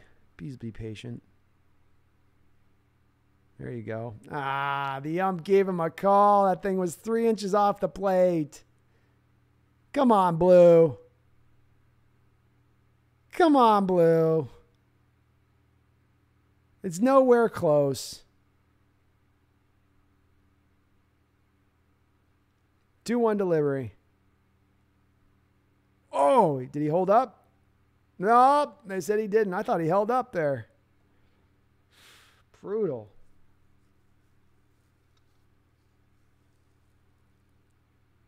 It's on the line. Could go either way on that. Either way. 2-2. Come on, Ty. Oh, great job there. Astros try to attack that outside part of the plate and see if they can get Blue to make that same call. If Presley gets a little bit closer there, that's going to be interesting from where it was on the other pitch. All right, 3-2 Ty. Come on, buddy. 1 out. Presley steps off the mound here for a second, gets his breath, wipes off some sweat. Back to set. Here we go. Payoff delivery. Ty hits it weakly over to shortstop. Looks like you just got a little bit fooled there on the play. First baseman picks it on a poor throw for an out. 2 men down. Umps want to go home, Spectre 7 says. Yeah, I kind of was thinking that too. It's real hot. We'll go home, okay? Let's go home.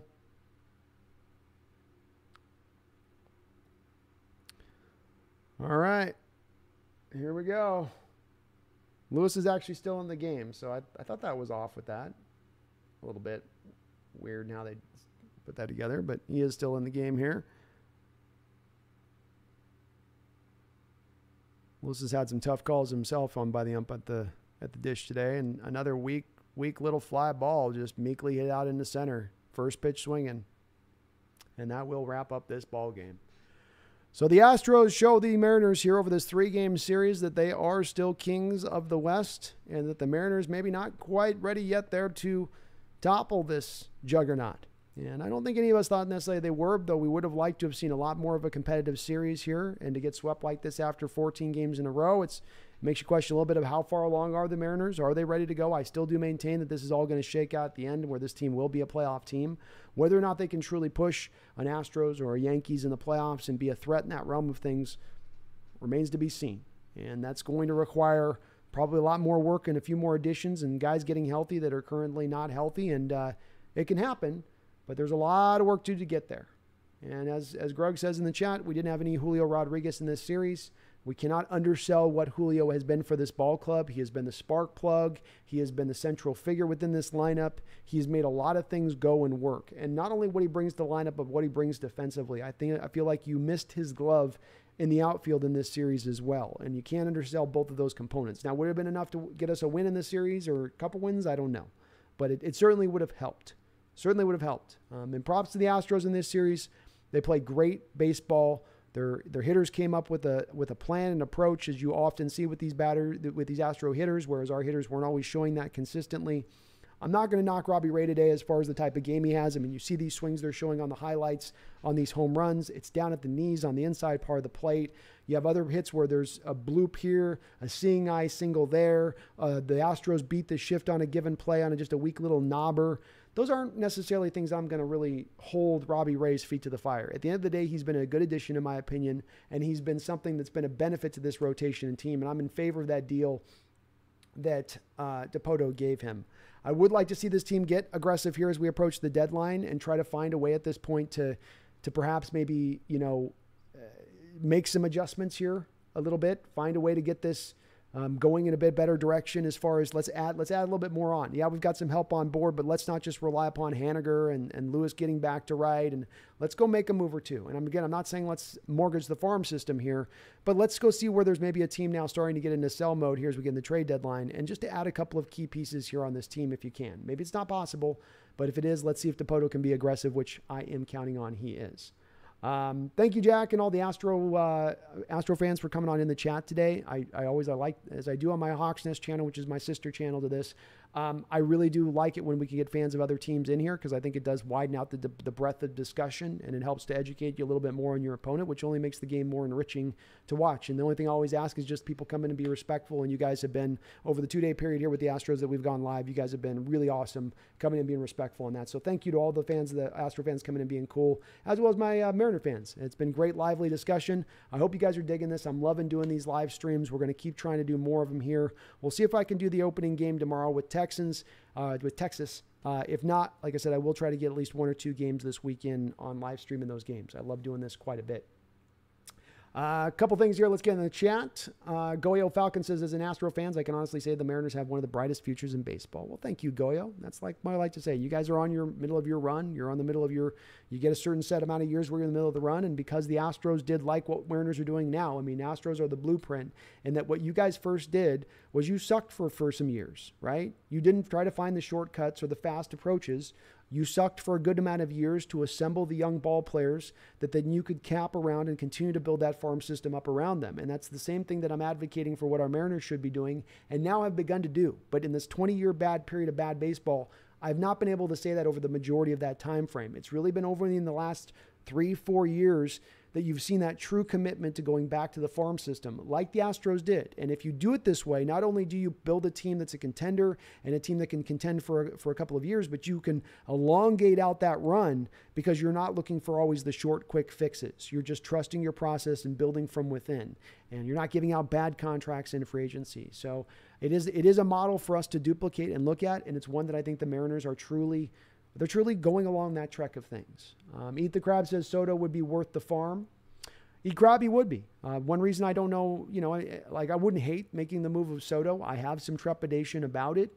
And mainly as much as we're going on, and this is maybe going to be one of my little get stuck in my craw type subjects in regards to this, but outfield defense. Do we feel comfortable with Soto out in right field?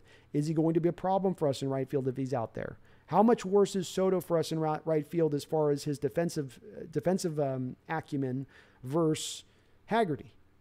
And it's not to say Haggerty's about anywhere near the player Soto is, but again, that if you're losing a lot of offset in defense by what you're gaining offensively, it's going to be a net plus for any team that trades for Soto. But to me, we need to be looking for more and more of those full pluses that we're adding, less of us trying to sort of split the difference, and more of us, truly finding pieces that are adding, in whatever they're giving us, rather than we've got to have to do this offset thing a little bit with them just to a degree. Wouldn't hate the Soto trade. It would electrify the fan base, no doubt about it in that respect. And you already have a fan base, I know, I can tell from doing these streams the last couple of days, that's ready to see a winner and ready to see this team start to take hold and show them what they can be. But as I do caution, and I will caution throughout these streams as I go through this year, have patience with this ball club. DePoto's doing it the right way. It's been frustrating for 20 years to watch this team play the way they played, but there's a reason that they've been in that mode, and they're not in that mode anymore to get those results. It's going to take some time, but the results will be there. As the Astro fans have pointed out in this stream, our future is bright, and we are going to get there sooner than later. So a tough series here, but a series that I hope is just going to be a blip on the map of this season. We get back Julio soon, and we get to just watch them ride out the rest of this year, hopefully getting hot once again, and just keep adding pieces back in the lineup. Here's Haniger. Here's Lewis getting back to consistency. Here's Julio back in the lineup. Oh, look, Jared Kelenic got called up, and he's now on fire. Now, it may not happen, but it may just. You never know. That's the unpredictability of sports and these long seasons, is that they're marathons, not sprints. So you never know what could happen.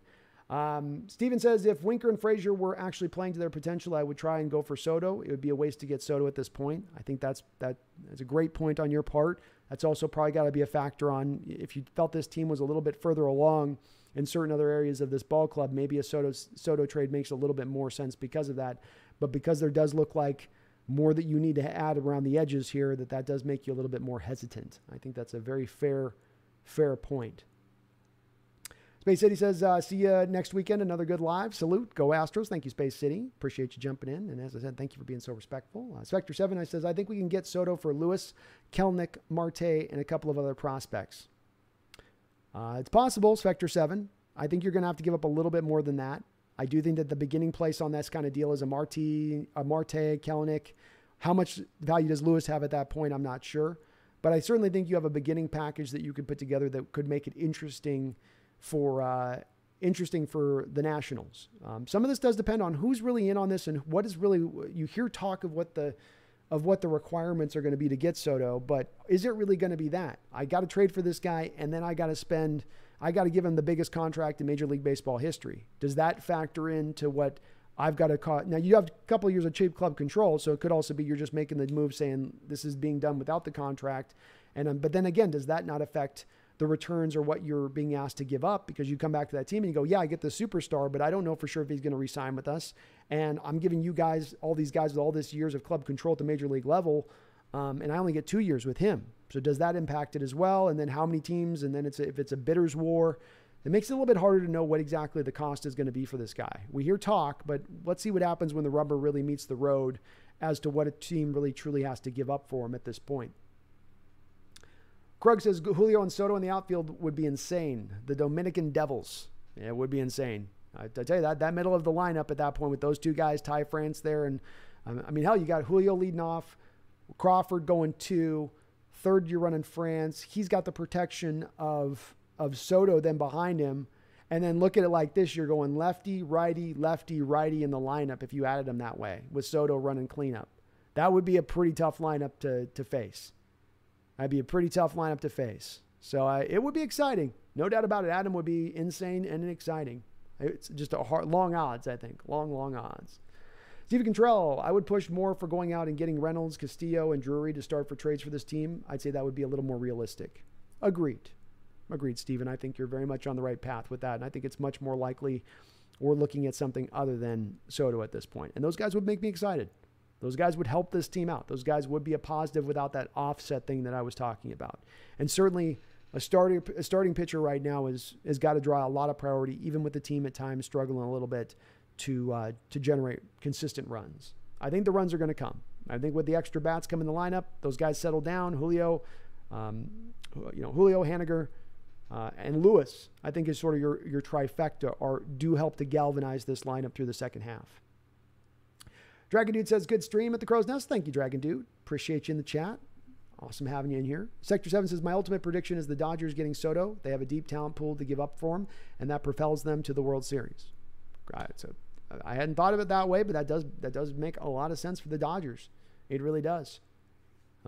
Because, the other part that factors in those Dodgers is they damn well know that they've got the money to spend to give them that contract. Dodgers are not going to be fearful of handing out, they're not going to be fearful of handing out that big deal to Soto after making that trade either. So fantastic point on your part, man.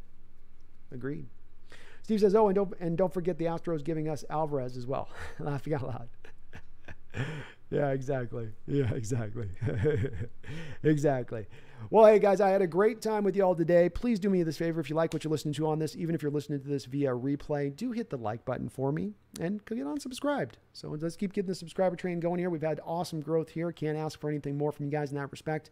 I do appreciate you guys watching. I appreciate everybody being so respectful and just being able to just talk baseball, man, getting into the nerdy elements of it. That's what I love doing, just like we like to do on my football side, which is the Hawk's Nest over on the other end of things. So thank you to all of you guys. You are amazing as it is on the other side. So appreciate you guys.